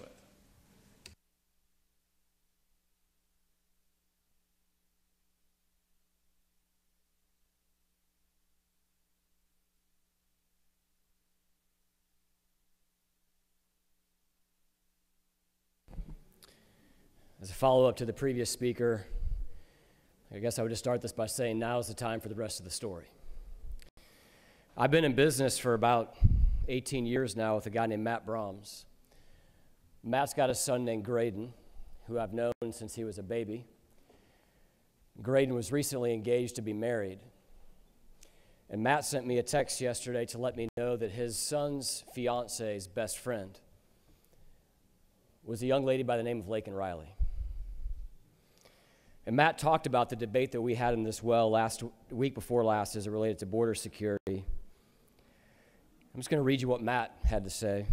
He said, I watched your speech that you made prior to this tragic event. It's amazing how this falls on deaf ears and a level of intellectual dishonesty. It requires the horrific death of a sweet, young, promising lady, and even that they'll probably ignore. On top of being deeply saddened, we're livid. And I guess I would just ask the question, colleagues, are we livid? Are you livid? Did her life matter? Will we say her name? We have linked arms in this chamber in the midst of tragedy in the past, and I wonder if we're able to do it today. And the minority leader really just kind of talked about why we pin this at the feet of President Biden. Unless there's any question why we pin this at the feet of President Biden, it's because on day one of his administration, he relaxed the immigration laws in this country. He ended catch and release. He refunded sanctuary cities. He got rid of Title 42. He signaled to the world that America is open for the biggest abuse of the asylum laws in this country, and the likes of which we have never seen. 8 million people have crossed the border. Most of them have been let go into areas of this country we don't even know where they are. We were lectured during the debate and given the left-wing talking point that no human is illegal. Was Lakin's murderer illegal? We talk about we need more laws, we need more this, we need more that. No, we don't. We need to enforce the laws that are on the books today. Her murderer was in this country illegally. He was arrested and he was let go. So colleagues, will we link arms on this? Or will we hide under the desks in this chamber and in chambers all over this country because we're afraid what it might admit about what the Biden administration has done to the immigration laws in this country? Thank you, Mr. President. I yield the well. Thanks, Senator. Does any other senator wish to rise on a point of personal privilege?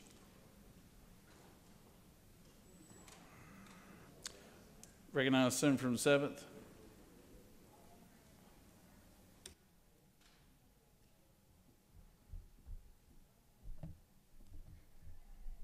Thank you, Mr. President. The death of Laken Riley is a tragedy. She is remembered by her family and friends as being kind and caring, an extraordinary person whose life ended far too soon.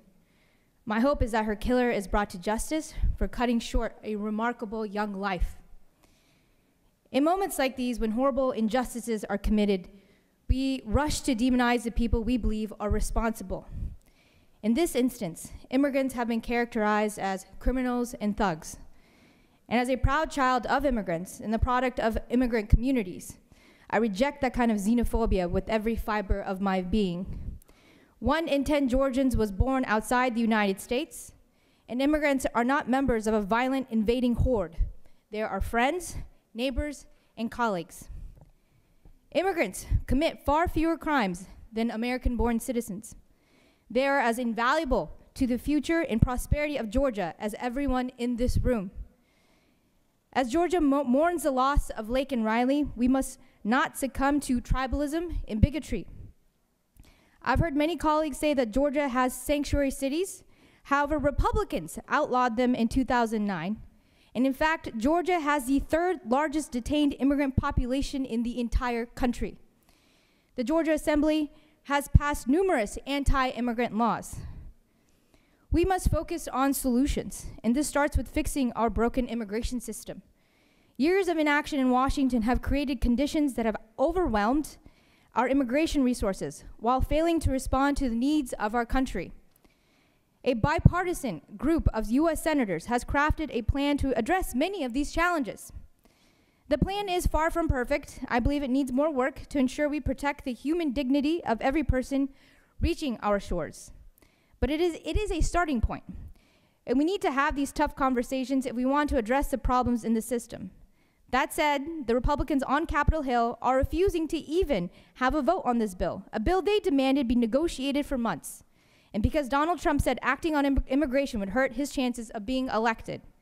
Now is not the time for politics. It is a time to get things done. And I ask my Republican colleagues to press their representatives in Congress to act on immigration with the same zeal and determination we're seeing here today. Thank you, Mr. President. I yield.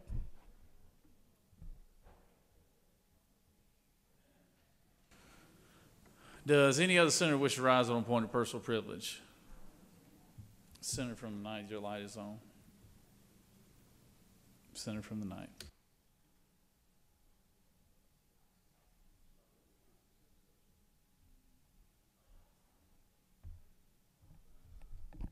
Thank you, Mr. President.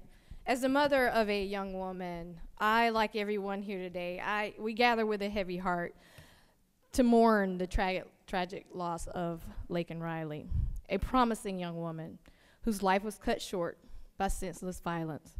And our deepest condolences go out again to her family and loved ones. But I want to draw a different perspective to this conversation, or this debate that we're having. The issue at hand is about violence against women, not illegal immigration. Statistics show that the majority of violent crimes against women are committed by U.S. citizens, not undocumented immigrants. In fact, Latin-born immigrants are 45% less likely to commit a violent crime than a white American-born citizen. This is about basic human decency, not legal status. To apply our very justified fear and hatred of one who unjustly took the life of one among us to everyone who came over here from the same places would just be wrong. It only divides us further and perpetuates a fear and hatred. We must address the underlying issue of morality and respect for life.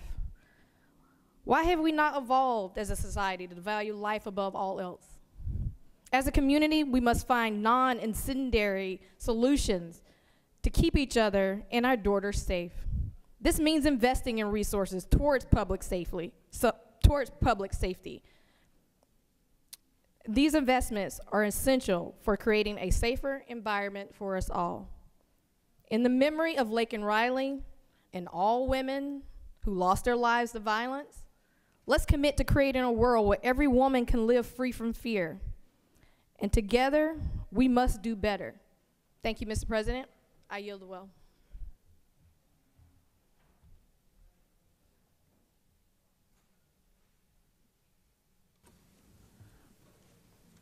Does any other senator wish to rise on a point of personal privilege? You have before you a consent calendar of privilege resolutions. Does any senator wish to remove a resolution from the consent calendar? Is there objection to the adoption of a resolution on the consent calendar?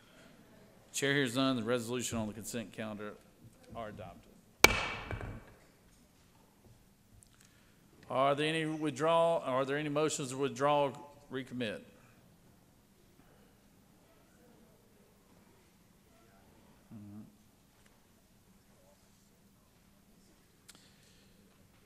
Yeah, before you, consent calendar of local bills. Mr. Secretary, have any objections been filed for any of the bills on the local consent calendar? Mr. President, no objections have been filed. Is there objection to agreeing to the Board of Committee on State and Local Government Operations, which is favorable to the passage of the bills on the local consent calendar? Chair hears none. The report of the committee is agreed to. The question is on the passage of the bills on the local consent calendar. All those in favor vote yea, opposed nay. Secretary allot machines.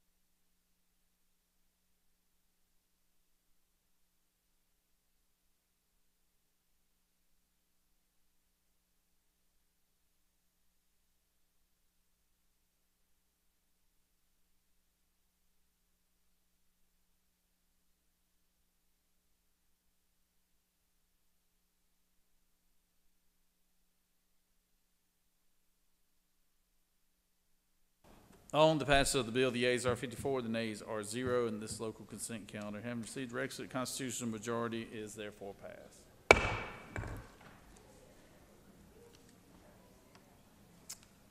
I recognize the majority leader for a motion.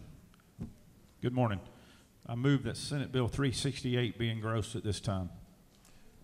Majority leader moves that SB 368 be engrossed. Secretary, read the caption.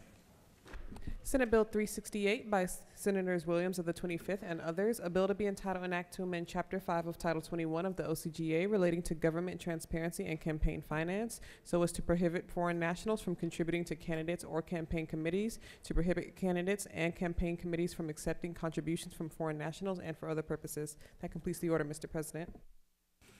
Senator, you wish to speak on the motion?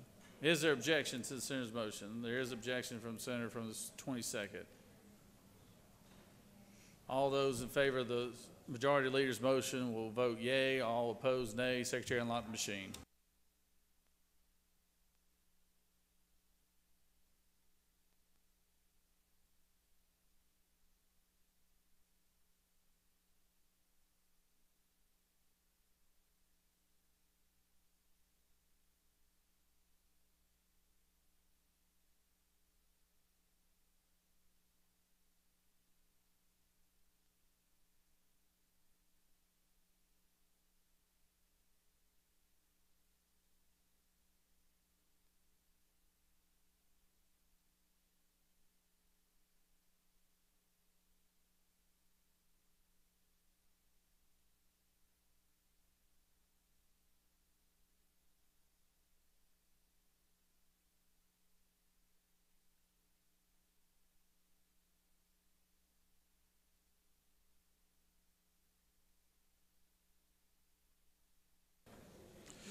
On the motion, the yeas are 34, the nays are 20. This motion has prevailed, and so therefore SB 368 is engrossed. All right, we're going to start on the rules calendar now. It is right now almost 1 o'clock. We're going to try to knock out a handful of these bills, probably the first 4 or 5, and then we will break for lunch. And I think there is lunch downstairs. You'll have to ask your respected leaders where that lunch is. I'm not sure.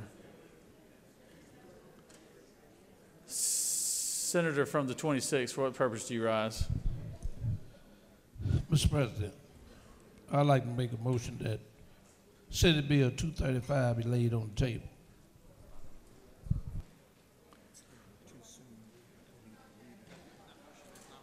Hold on, Senator, your motion is out of order, but it will be in order momentarily. So SB 235, Secretary, read the caption. Senate Bill 235 by Senators Halpern of the 39th and others, a bill to be entitled an act to amend Chapter 8 of Title 50 of the OCGA relating to the Department of Community Affairs so as to create the HBCU Innovation and Economic Prosperity Planning Districts Commission and for other purposes. The Committee on Economic Development and Tourism recommends this bill do pass by substitute. Respectfully submitted, Senator Beach of the 21st District Chairman. The Senate Committee on Economic Development and Tourism offers the following substitute to Senate Bill 235 to amend Article 2 of Chapter 3 of Title 20 of the OCGA relating to the Board of Regents and the university system so as to create the HBCU Innovation and Economic Prosperity Planning Districts Commission and for other purposes. That completes the order, Mr. President.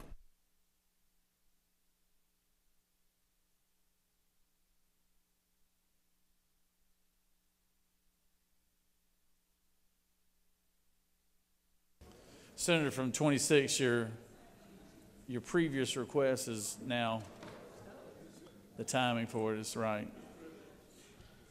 Mr. President, I ask that Senate Bill 235 be laid on the table.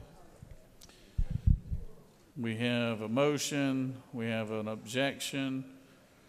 Senator from the 39th, would you like to speak on behalf of the bill?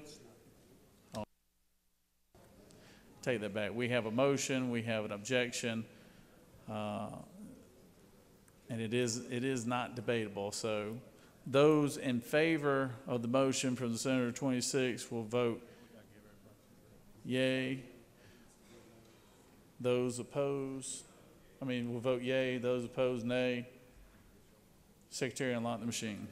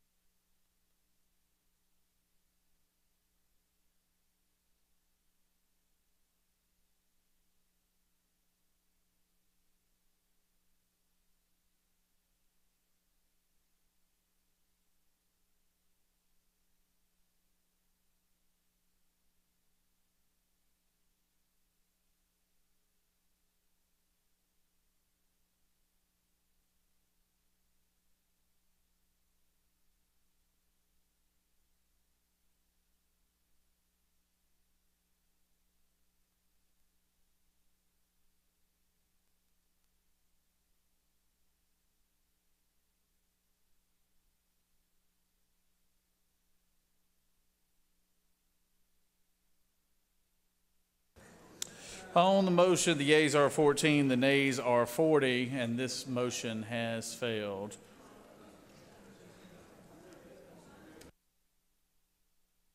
I now recognize the Senator from the 39th to speak to the bill.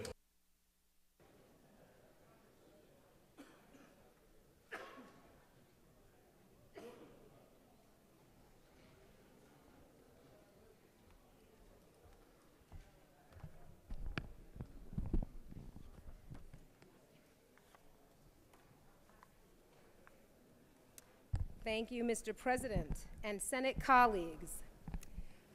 I am thrilled to bring to the floor Senate Bill 235, the HBCU Innovation and Economic Prosperity Planning Districts Act, legislation that was a recommendation from the bipartisan 2022 Excellence, Innovation, and Technology at Georgia's Historically Black Colleges and Universities Study Committee.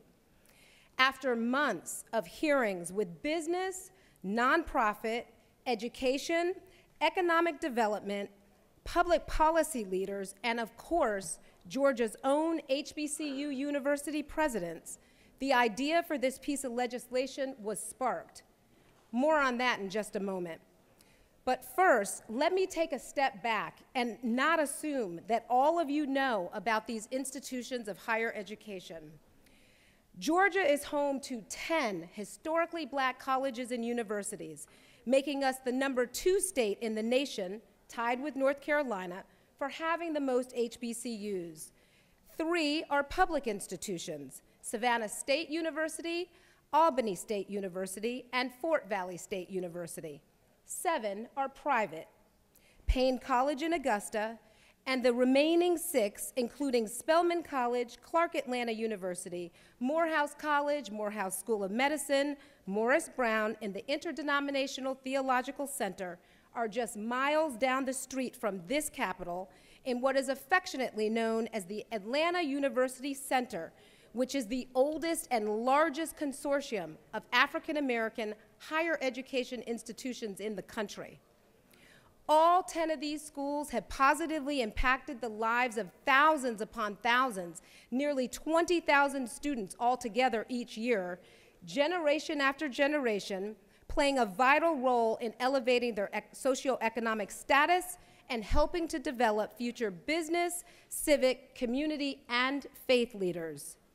So whether it's the first-generation college student like both of my parents were when they left Mississippi farm life for a world of new opportunities, or one of the 76% of HBCU students who are Pell Grant recipients, or those second or third generation students who are carrying the weight of family expectations, HBCUs are proven pathways to the middle class or more.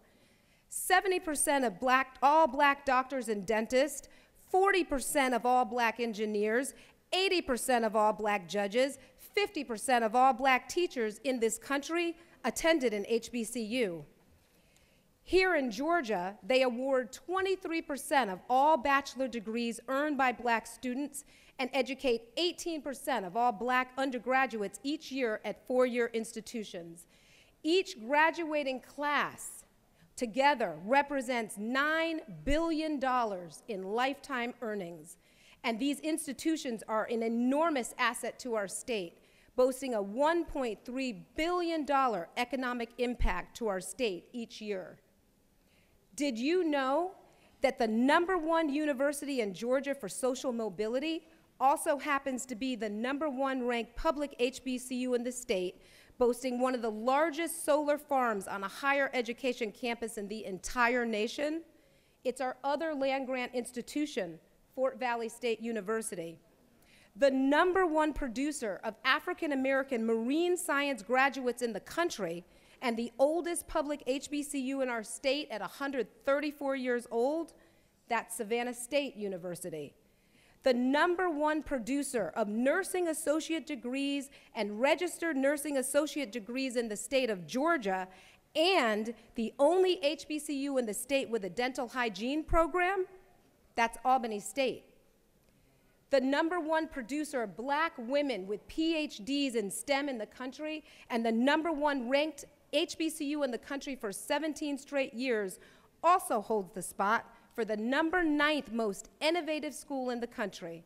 That's Spelman College, right here in Georgia. The #2 ranked and the oldest school of social work in the state, and the only HBCU in the nation with a cyber physical systems degree, think cybersecurity, AI, data analytics, and robotics, well, that's Clark Atlanta University here in Georgia. The #1 medical school in the nation for fulfilling the social mission of medical education, with 61% of graduates staying in Georgia upon graduation, that's Morehouse School of Medicine here in Georgia. The #1 producer of black men who go on to earn doctorates also happens to be the largest men's liberal arts college in the country, and the only HBCU in the country dedicated to educating men. That's Morehouse College, right here in Georgia.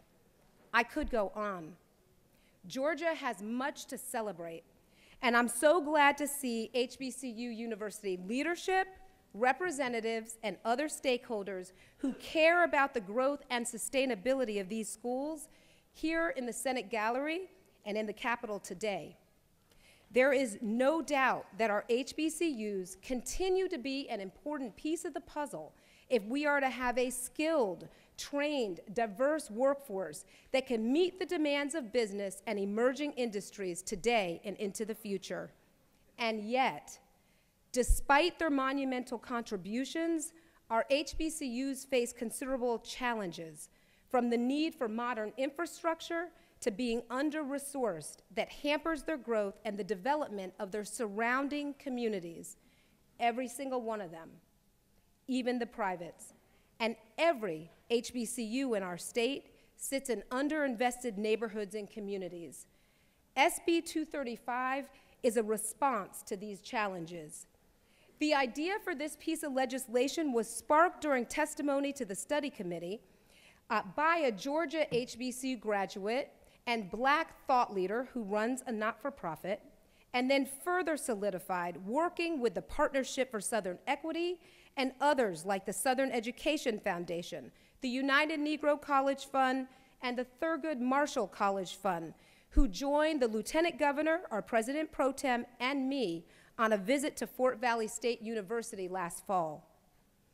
SB 235 creates HBCU Innovation and Economic Prosperity Planning Districts, which will serve as catalysts for diversifying our workforce, driving innovation and economic impact, and anchoring community and economic development around their campuses, with our HBCUs at the center, driving those efforts. The commission established under SB 235 has the authority to create 5 distinct planning districts, each tailored to the unique needs of its HBCU and community.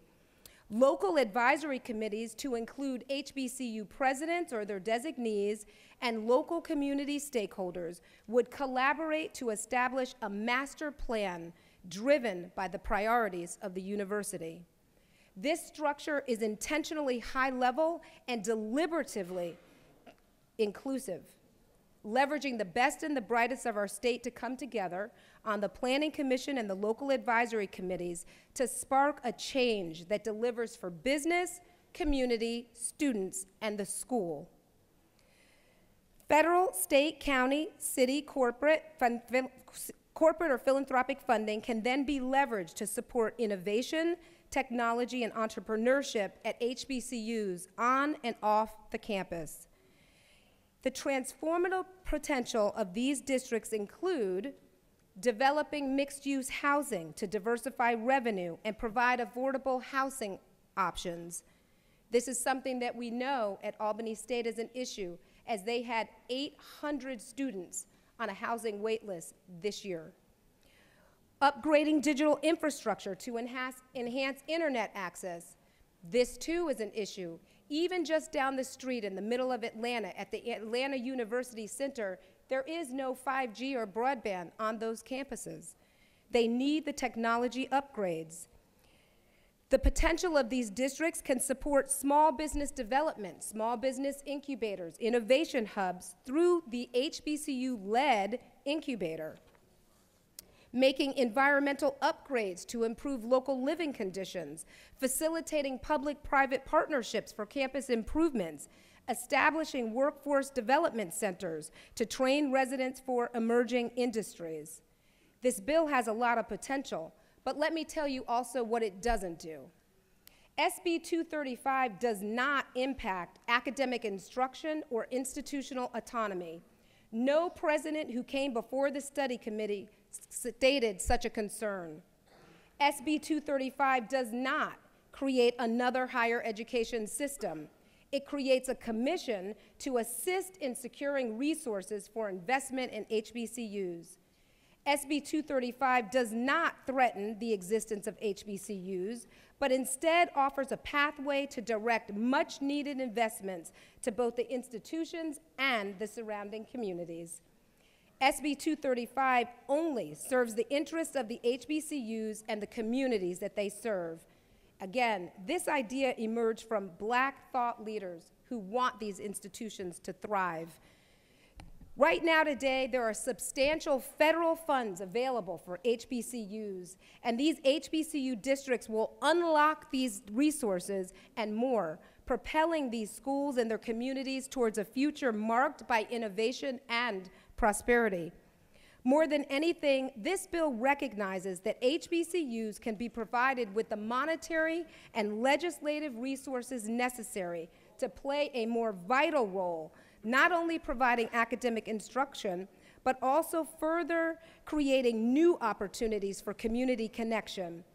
And there's a packet of support letters on your desk, two in fact, from regional chambers to Black-led nonprofits who all agree.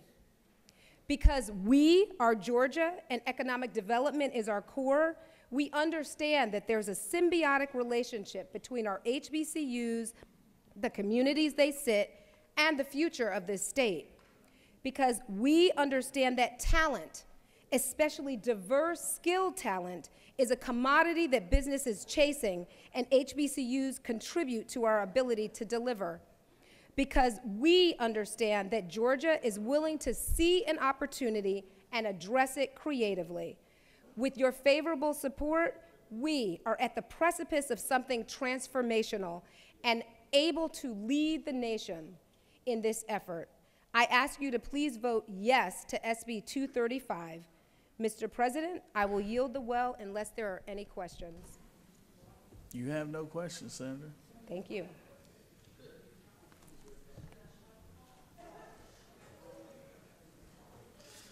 That vote's going to go a lot like that motion vote did, too, Senator. Good job, good job. I recognize the senator from the 31st.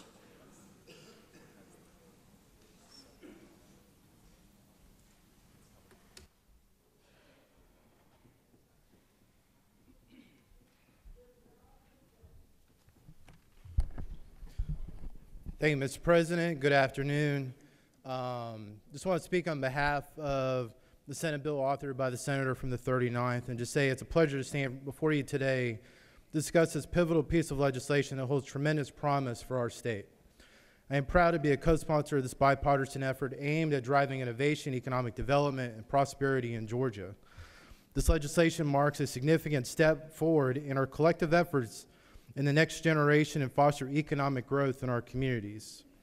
HBCUs have been long since the centers of excellence, providing education and opportunity for generations of students.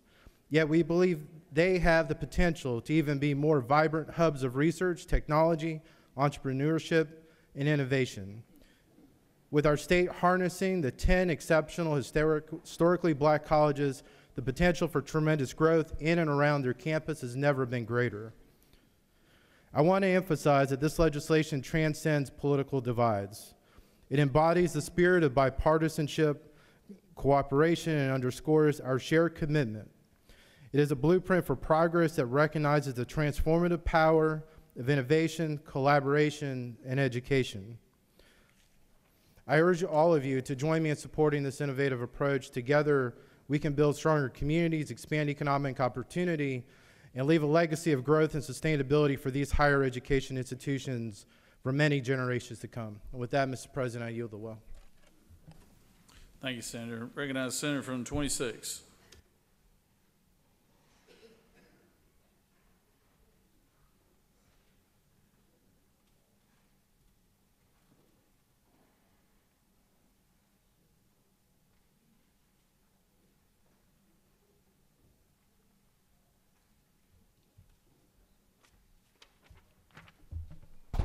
Thank you, Mr. President. Ladies and gentlemen of the Senate, I disagree with my colleague. Everything she said about HBCUs are true. My daddy, Fort Valley State graduate, Mr. Basketball. My mother, Albany State women basketball, Miss Albany State. My wife, cum laude, Savannah State. Me, Tuskegee Institute, now University. Oh, Lordy. Let me just say why I disagree with this. Savannah State, run by the Regents of Georgia. The president is chosen by the Regents of Georgia. They used to have what they call advisory committees that made up a group of folks who determined who the president would be at the black institutions. That is no longer happening. They are chosen by the regents themselves. If you want to improve state HBCUs, why not put a school, a marine biology at Savannah State that sits on the ocean? If you want to improve HBCU, why not put a school of veterinary medicine at Fort Valley State for large animals? If you want to improve Albany State, why not put a law school in the middle of the state of Georgia? That is on the regents. So my argument goes to the regents to do these things which will enhance those schools. Students go to schools depending on what the offering is in those schools. What you have here, and maybe it might be good for the private HBCUs, but you are setting up districts that folks will determine what might happen, and then they go to the president. Well, the president operates under the regents. We're going to do what the regents tell him to do and run that school, or he or she will not have a job. So here again, we are what I call usurping, or what I call other resegregation. We fought to try to make schools sure that those HBCUs that were under state control moved ahead with programmatic programs that would increase the student body.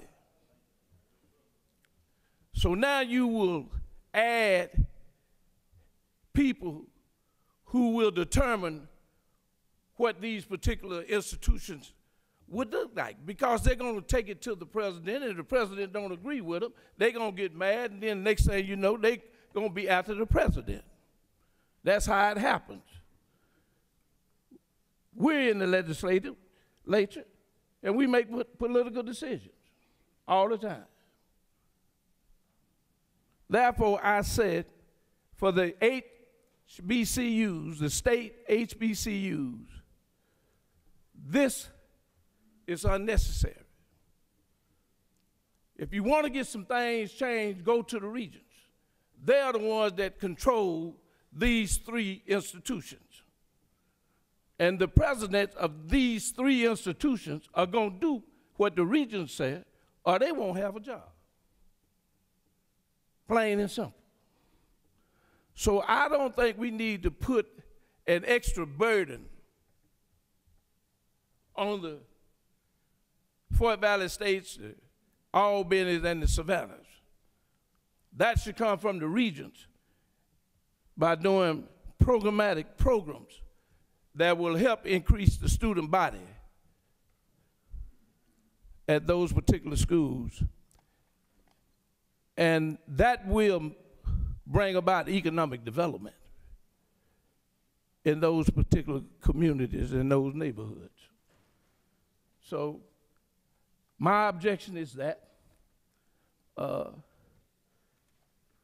the private institutions, they are a little bit different. They're not controlled by the Board of Regents.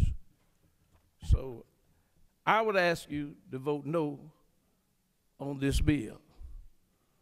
And if you want to do something, let's go to the Board of Regents and ask that they make the changes at those particular institutions that would increase the student body and that would spur economic development. For that, there are no questions. Mr. President, I yield the way. There are no questions, Senator. You want to be? Recognize Senator from the 12th.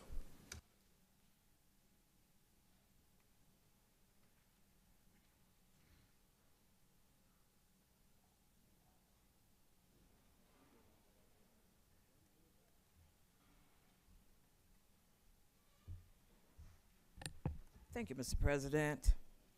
You know, there are days when you feel a little bit like David and Goliath, you know, and me being David today, I still need to say some things about this bill. Colleagues, I rise to voice strong opposition to SB 235, which is being touted as an economic development bill to rebuild and clear away the blight where our HBCUs have existed for over a century. And for that economic focus, as alumni, we are extremely grateful. We're grateful that you're thinking about us. But colleagues, as this bill is written, SB 235 will empower a very loosely defined and appointed commission to institute a complete power grab away from the Board of Regents with little to no oversight or accountability for this legislative body, nor oversight or accountability from the Board of Regents. SB 235 is a redistribution of power, resources, and the leadership. This is very much a bill of opportunity for some. Without accountability and oversight, this can become a financial windfall. Follow the money, if placed in the wrong hands. If this is such a bold and innovative initiative, why are we excluding the predominantly white institutions? There are PWIs in blighted communities as well. After all, Georgia became the #1 place to do business by using resources from all campuses in some meaningful way, but not through exclusionary methods. Just put these HBCUs over here and we kind of forget about them. The creation of this commission in itself will be very subjective and create several new layers of even more bureaucracy for HBCUs to navigate. Line 71 through 72 states that the commission shall employ an executive director who shall manage the work and accounts of the commission. This directly competes and conflicts with the fiduciary responsibilities of the state's chancellor and board of regents. All of these operations can take place through regents right now. Why are we separating our HBCU institutions? Are we easy pickings for those with very little interest or support for these schools? HB 235s will disenfranchise and usurp local government authorities, create a separate and independent group that shall raise money with very little oversight and they shall freely distribute these funds, again, without any accountability or oversight. Lines 140 through 146 states that in carrying out the purposes of this article, the commission shall be authorized to contract with, apply for, and accept gifts, loans, grants, federal, state, or local governments, public agencies, semi-public agencies, or private organizations, and shall be able to expend or use such funds for the benefit of each planning district according to its identified priorities. Who will determine when, where, and how monies will or shall be distributed? Are we creating an atmosphere of winners and losers with such a commission coming out of the Wild Wild West? Public HBCU presidents are attached to and report to the Chancellor and Board of Regents. Are HBCU presidents no longer expected to report to these entities? Again, as this bill is written, it separates HBCU schools from the security, dignity, and control of our state, and it places public HBCUs in the hands of God knows who. SB 235, line 131, states that the proposed commission shall be authorized to enter into all contracts or agreements necessary or incidental to the performance of its duties. Again, where are the checks and balances? This redistribution of power is also in direct opposition to the intent of Brown versus the Board of Education. 70 years ago, this ruling declared that racial segregation in public schools was unconstitutional. The decision overturned the previous doctrine of separate but equal, which allowed for racially segregated facilities as long as they were deemed equal by somebody's standards. Brown versus the Board of Education was dismantled. This legal framework no longer exists because it was known to be inherently unequal. In this state that is touted as the best place to do business, why are we separating our colleges and universities, their resources? Will HBCUs no longer receive the same resources from regents? Are we sending the wrong message to our business communities? Are we placing our schools and communities in peril with new layers of bureaucracy? Does this separate and remove us from regents and send our institutions to a very loosely formed commission whose power appears to even surpass that of regents? How will this bill protect our institutions from bad actors who see this as an opportunity to make money? Is the intent of this bill to take HBCUs back to a very dark and uncertain time in history when we were separate and unequal? Will HBCUs continue to lose more than what they presently receive from regents or from the state? And colleagues, before I close, let me remind you all that we have been down this road at least 3 different sessions. We have been told that this bill is different from SB 278 that was introduced in 2019. And it is. It is far more dangerous and treacherous than SB 278. So let's revisit the murky trail of SB 235 that originated as SB 278. SB 278 simply afforded the institutions, the HBCUs, the ability to become an independent state, an HBCU of the system, an HBCU system. SB 278 said that HBCs would have their own board and chancellor, trustees, and university presidents would be selected by their own boards. SB 278 suggested a 19-member board of trustees for a state HBCU system that would again select its own chancellor and individual presidents. It also referenced Tennessee State University as being a model for all HBCUs across the country because they had an independent board. So let's fast forward to where we are with Tennessee State.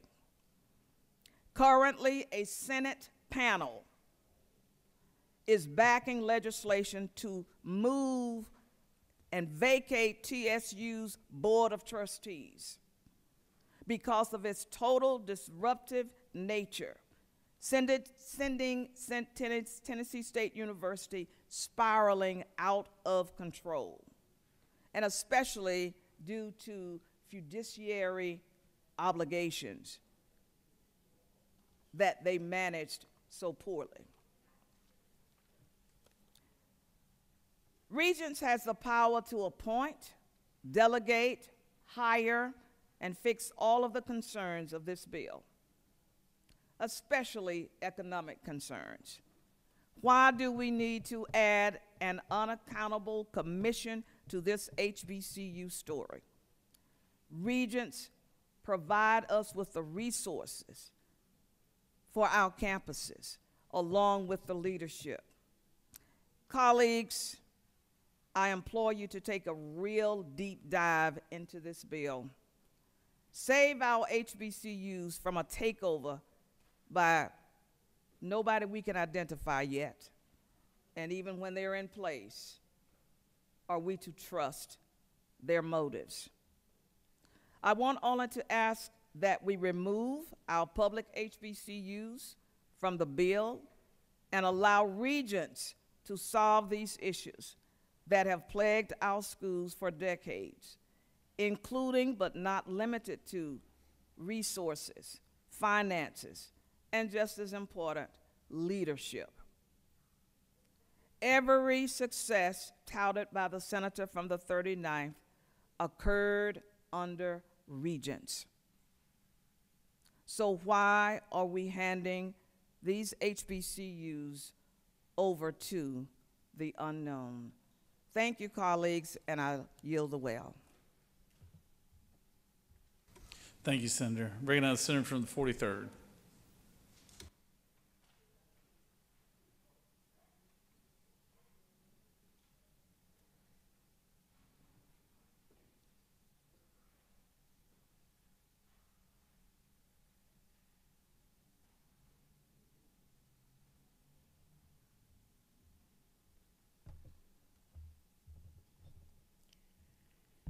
Thank you, Mr. President. Colleagues, I rise as a proud HBCU grad, and only two senators before me are that have spoken before me are HBCU grads. And yes, we are black, beautiful, bold, and brilliant. Yes, we produce entrepreneurs, doctors, lawyers, and veterinarians. This bill I rise in opposition to. This is the third attempt on an assault to Georgia's HBCUs. It's the same bill, different presenter. Same hidden agenda and messages behind the scenes. This bill weakens the strength of HBCUs. It remains to be seen the who, what, when, where, and the whys. Why do you keep reaching and grabbing for control of our HBCUs? And folks who aren't graduates, as you could see on the board earlier, were all about supporting it.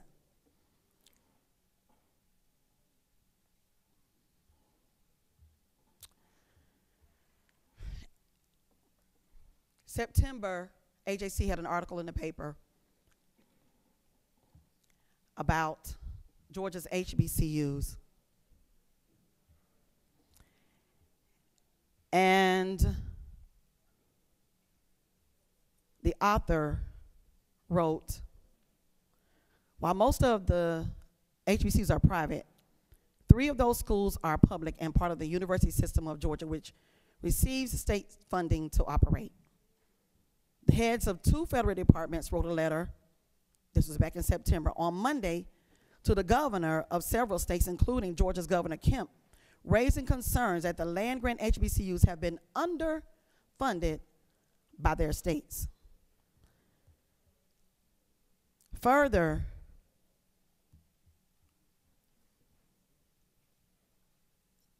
two state representatives called for, back in October, wrote an article in the AJC, called for the governor to address the gaps in funding for the state's historically black colleges and universities. Colleges in the Atlanta University Center are private, therefore they don't receive funding. But the HBCUs that receive funding from the state are Albany State, Fort Valley State, and Savannah State. In the U.S. Secretary Miguel Cardano's letter, he said Fort Valley State, a land-grant HBCU, has been underfunded for years. He cites the state's gap in funding is more than $600 million. These funds could have supported infrastructure and student services and would have better positioned the universities to have research grants. The letter from the Biden administration called on a dozen state governors to address the funding disparity for land-grant HBCUs, and including the state of Georgia. If we extend our energy to calling on the leadership of this state to receive the federal funding that it so richly deserves, that our HBCUs will be in a better place. If we would expend our energy instead of trying to figure a way around and instead of a way through to receive the federal funding, this bill wouldn't be necessary.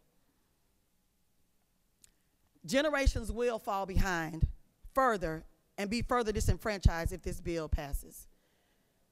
Thank you, Mr. President. And if I don't have any questions, I will yield the well. I have one question. Thank you. You do have a question, Senator. Senator from the 44th.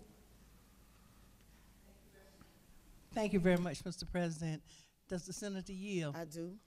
I'm real concerned about this. As a HBCU grad, I'm trying to see, and you might can shed a little light on this. I don't want us to, the private institutions that we have, especially the Atlanta University Center Complex and Payne College, those schools have been raising money for years.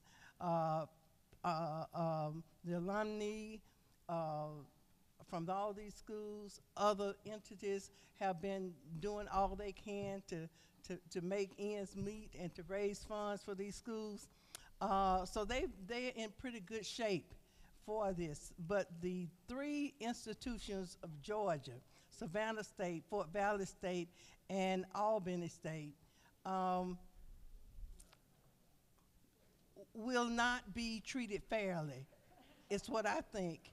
And I wanted you to shed a little light on that. If these other private institutions will do great things under this bill, but then the three institutions that are public, that are run by the Board of Regents, who are supposed to give them money fairly, will not be treated fairly.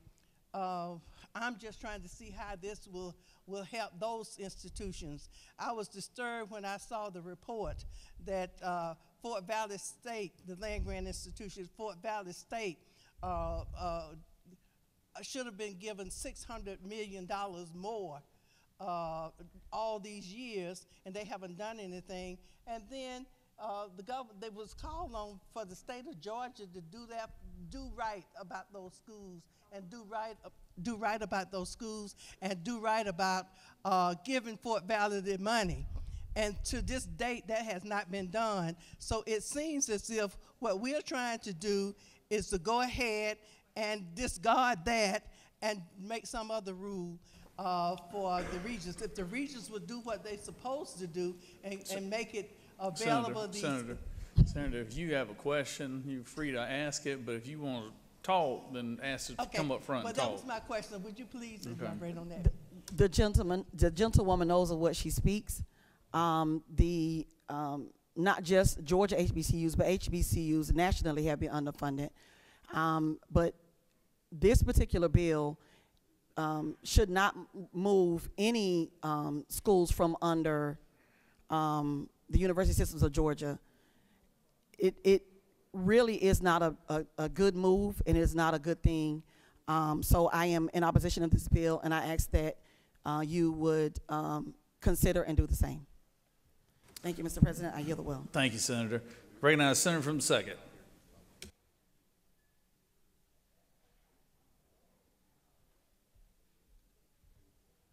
Thank you, Mr. President. Colleagues, I rise in support of SB 235. I am a life member of the Savannah State National Alumni Association. I, too, am a graduate of an HBCU. And in fact, when I first attended the HBCU, Savannah State University, in 2007, I flunked out. Partied a little too hard. But I want to clarify a couple things about this bill that it doesn't do. We talk about the Board of Regents and the appointments to the Board of Regents, which are confirmed by this body. We've confirmed regents while I've been in this biennium, and I've heard no objection. Let's talk about how money is appropriated to the university system of Georgia. The state constitution, page 65, paragraph 1, says, "There shall be a board of regents of the university system of Georgia, which shall consist of 1 member of each congressional district in the state and 5 additional members from the state at large, appointed by the governor and confirmed by the Senate." All folks on the Board of Regents are nominated by the governor and confirmed by this body. Line B, the Board of Regents shall have exclusive authority. Doesn't say some authority, doesn't say a little bit authority, it says exclusive authority to create new public colleges, junior colleges, and universities in the state of Georgia, subject to the approval by a majority vote in the House of Representatives and the Senate. Doesn't say a constitutional majority, it just says a majority. And it also says the government, control, and management of the university system of Georgia and all of the institutions in said system shall be vested in the Board of Regents of the university system of Georgia. We talk about appropriations. The state constitution says that all appropriations made for the use of any or all institutions in the university system shall be paid to the Board of Regents in a lump sum, meaning, colleagues, you and I in the General Assembly cannot direct funding to any college in the university system of Georgia. What that means is that the Board of Regents gets their money in a block grant and distributes it based off its own internal funding formula. You and this body have no control over that. The Board of Regents may hold, purchase, lease, sell, convey, or otherwise dispose of public property, execute conveyances thereon, and utilize the proceeds arising therefrom, and may exercise the power of eminent domain in the manner provided by law, and shall have such other powers and duties as provided by law. Here it is that it's the Board of Regents that control all of the real estate, all of the property, all of the assets of any one institution. Now, this bill that my colleague, the senator from the 39th, has, I understand it creates a little bit of uncertainty because we fear what we do not know. But what we do know is that the communities that surround HBCUs need help. We know that they need revitalization. We know that there are other things that could be done, but guess what? It's outside of the gate of the university. So the university is not focused on the things outside of the university. It's only focused on its operations within the campus. The senator from Macon talked about marine biology. We do have marine biology at Savannah State, but I'll tell you what happened. There was a parcel of property that came available further down the river, but Savannah State was not in the posture and neither the position to be able to acquire the real estate. That would have been something this planning district would have been able to know and plan for, because those who do not plan do what? Plan to fail. And if planning gives us consternation, well, I would just tell you that it is the lack of planning and what we're talking about to do something different that we have not seen before. And if this bill blows up and I'm still in the Georgia General Assembly, then colleagues, I'll take my licks and keep on ticking. But I don't think that will happen in this bill. This bill only talks about the planning, talks about what happens in the communities surrounding those HBCUs. We voted for CIDs in this state, community improvement districts. Look at this like a community improvement district. This is revitalization. That's all this is. Making our campuses more attractive by looking at what's happening around us, leveraging new market tax credits and new financing to be able to make something happen for these institutions. Now, we all agree that HBCUs could need a little bit more money. Absolutely. They need absolutely some more help. But what I will not do, colleagues, is vote against something that could be a tool in the toolbox to give them additional help. That's all this bill does. And if there are issues with how money is promulgated, then I would like to sign on to a bill by my colleagues to bring that power back to the Georgia General Assembly. That's a 2/3 vote if you want to change the Blue Book. So I welcome the opportunity to change how we appropriate money in this state, because I think that you're here and I'm here to be a legislator, but as the senator from the 27th knows, we got a lot of big government and they have the ability to set and promulgate their own rules. They got a lot of stuff that's constitutionally right here. That's what they got in this Blue Book. Senator from the 19th can't direct any funding, tell them where to put money, send money to what schools. We don't have the power to do that. It goes to the university system in a block grant. They distribute it how they see fit. So it's up to the university system, the Board of Regents, to distribute the funds as they see fit. And as I close, Mr. President, I'm reminding this body again, when we appointed regents, I heard no objection to any of the regents appointed. I heard no objection for the appointments to the Board of Regents, the University System of Georgia. I heard no objections. And this bill grants House, Senate, Governor's Office the opportunity to place people in those communities. As an HBCU alumni, I am sure there are other alumni from my institution that disagree with me on this, and that's all right. We agree to disagree, but I pray that we're not disagreeable. I ask my colleagues for their favorable consideration and vote yes, because this is a tool in the toolbox. If not, we'll just keep holding court talking about what it could be. And in closing, my grandmother would say, if ifs and buts were candy and nuts, it'd be Christmas every day. And with that, Mr. President, I yield a well.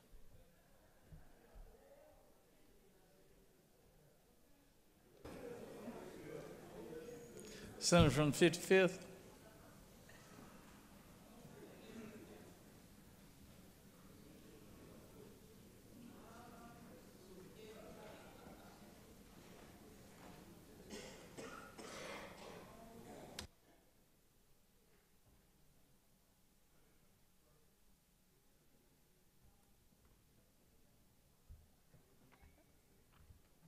Thank you, Mr. President, members of the Senate.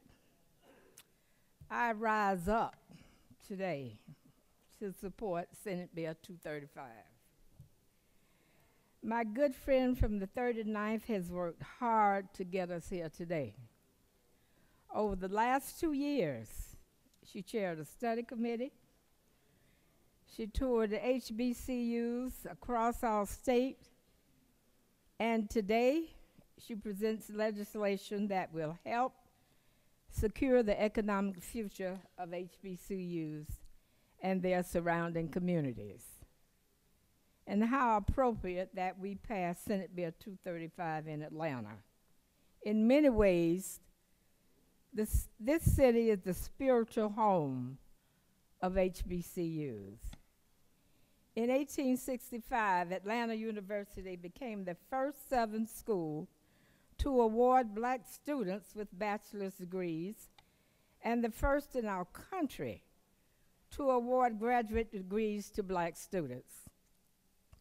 Standing in the heart of the old Confederacy, Atlanta University stood as Atlanta's monument to black hope and excellence, and quickly became the center of American black intellectual life. Today, the Atlanta University Center is still a monument to black hope and excellence. Spelman College, Clark Atlanta, Morehouse School of Medicine, Morris Brown, and ITC are crown jewels of our city. And outside Atlanta, hope and excellence reign as well. Fort Valley State, Savannah State, Albany State, and Payne College. Georgia is blessed with HBCU riches. Unfortunately, disinvestment and underinvestment have affected both our HBCUs and their surrounding communities. While lawsuits alleging underfunding are sprouting up in states, including ours, this legislation is an opportunity to access resources beyond the state. And the communities surrounding these schools badly need access to those resources. Black children from the low-wealth census tract around Georgia HBCUs live with family incomes well below the federal poverty level and often lack access to high-speed internet. These schools may be monuments of hope and promises of a better tomorrow, but all too often, the communities surrounding these schools fight so hard to make it through the day that they can't worry about a better tomorrow. Senate Bill 235 helps us restore hope in these communities. It creates 5 planning districts to help bring sustainable economic development to community around these schools. It also gives HBCUs a seat at the table with the state of Georgia and lets these vital institutions explain why Georgia benefits from them and why our state should stop overlooking these schools and their communities. Colleagues, I am very proud to support this legislation, and I ask all of you to join me in supporting 235 with a green light. Mr. President, I'm sure there are no questions for me, so I'll leave you well. You do have one question, Senator. All right. Senator from the 35th. Thank you, Mr. President. Madam Leader, will you yield? I'll yield, yes. I am a proud graduate and alum of Morris Brown College. My late husband and my father both graduated from Morehouse College. My mother and my older sister from Spelman. My sister in between there from Clark, Atlanta. In other words, we touched most of my son graduated from Savannah State. My grandson is over there. And so isn't it need true? a form of the question. There you go. Isn't it true that Morris Brown College does not appear to be on here and to be a part of this? So does this not include Morris Brown College? Actually, I did say Morris Brown College. I want her to answer it. It is included. Okay, it says on line 80, the commission shall establish. So they won't have an advisory committee then, right? Because from all the way.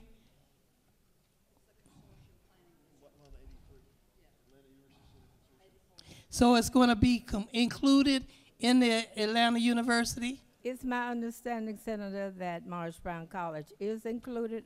If not, the senator from the 39th would have to welcome. Is it? Because it doesn't amendment. say it in here. I know it says consortium, but it doesn't. But it doesn't say Morris Brown. No, it doesn't. I think in black and white it ought to say Morris Brown College in there as well, because we have a lot of alums who would really be supporting this, and then hoping that Morris Brown could be helped, because you know they lost accreditation. They fought for 20 years to stay afloat. They've never stopped teaching students. And right now they've earned their accreditation back and haven't, so they need to be on this, and that's why I want to know what's on it. Need an informative question, Senator. That's the question. Where is the name? I'm sure the senator knows of what she speaks, and if there is an amendment that could be offered if Morris Brown College is not there, I'm sure the senator from the 39th would welcome that. Thank you very much. Mr. President, I yield well. All right, thank you, Senator. Does any other senator wish to speak for or against the measure? All right, Senator from 39th, close debate.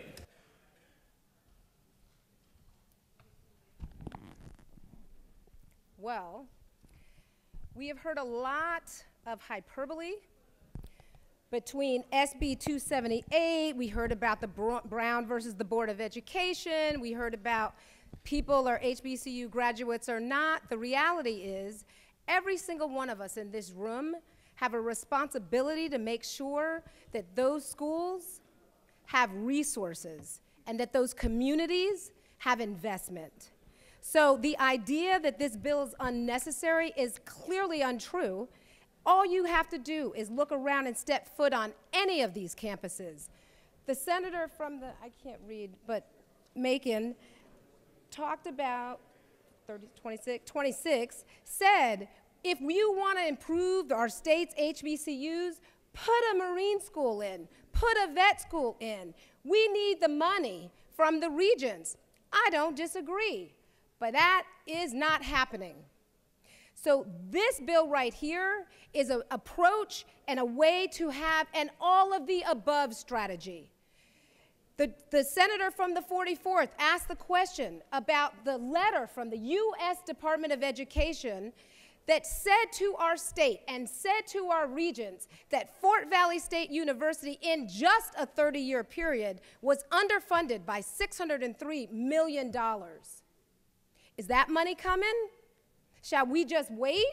Or shall we say there is an opportunity to create something that can allow us to have the resources that the schools need?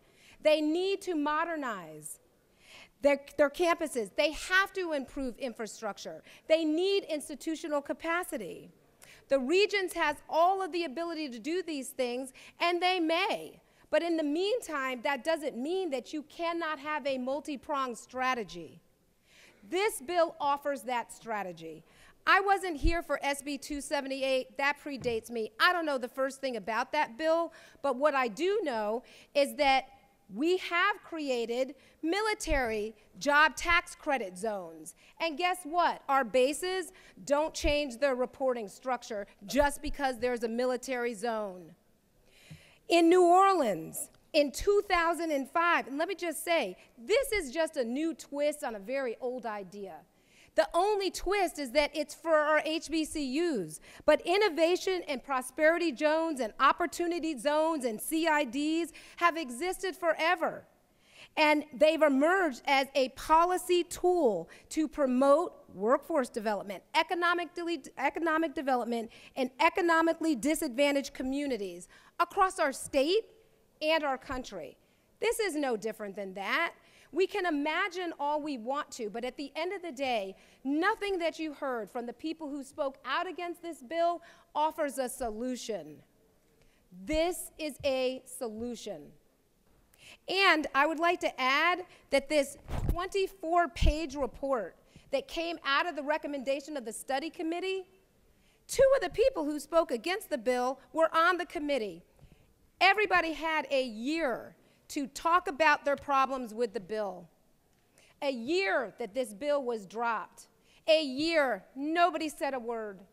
Nobody came up and said, here's how we can ameliorate this bill in a year's time. Nobody said, I have a different solution. Get with me. Maybe we can do something different for our HBCUs. Not a peep.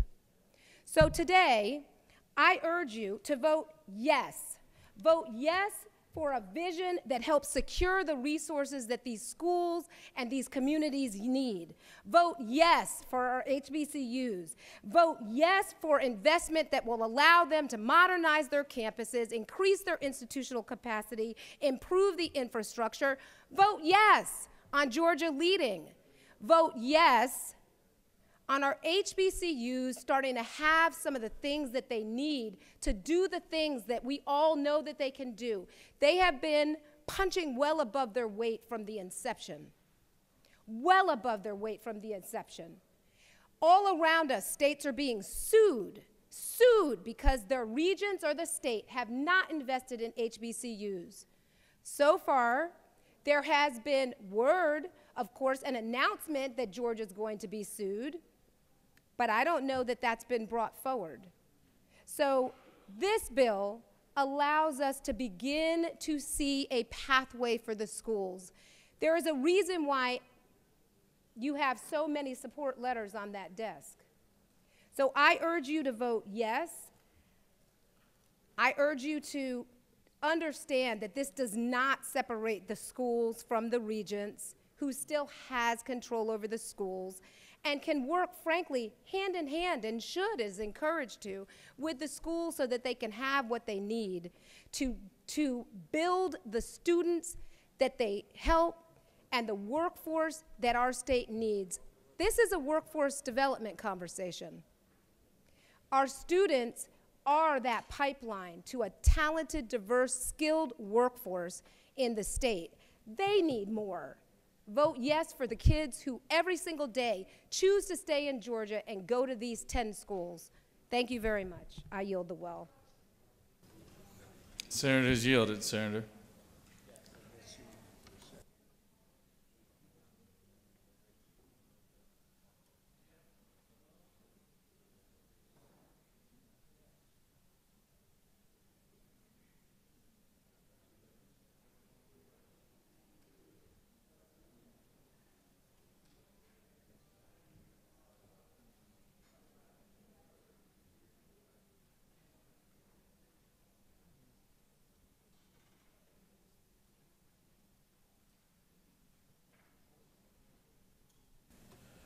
There's a late arriving amendment, Senator, and we had already called the question, and there was a reason why we had the senator from the 39th to end debate. So the amendment's going to be out of order right now because it was too late arriving. So, all right, the previous question has been ordered. Questions on the adoption of the committee substitute. Is there objections to the adoption of the committee substitute? Hearing none, the committee substitute is adopted. Is there objection to agreeing to the report of the committee which is favorable to the passage of the bill? Chair hears none. The report of the committee is agreed to. Is there objection to the main question being ordered? Chair hears none. The main question is ordered. Questions on the passage of the bill by substitute. All those in favor of the bill vote yea. Opposed, nay. Secretary, unlock the machine.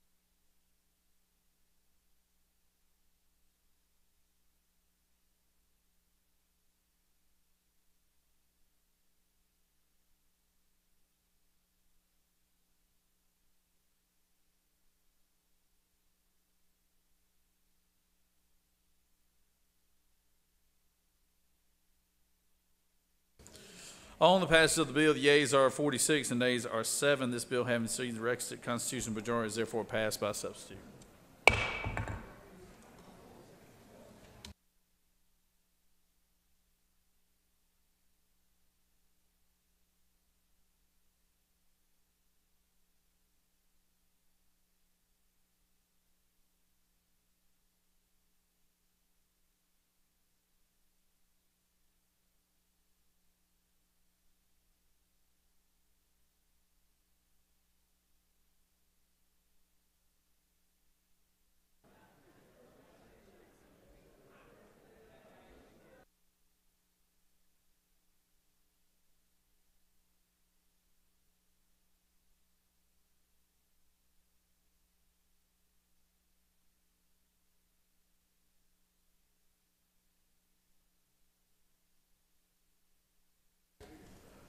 All right, so we're going to take a little bit of a break.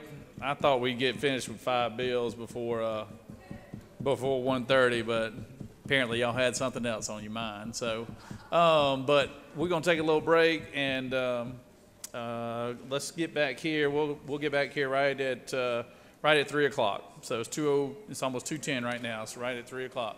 Senator from the first. For what purpose do you rise? Mr. President, I just parliamentary inquiry. State Is it inquiry. not true that HHS is going to be meeting for a few minutes upon our break?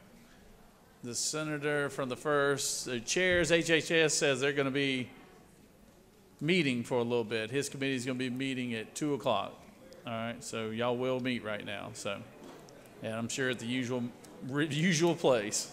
All right, we're going to stand in recess for till 3 o'clock. Thank you.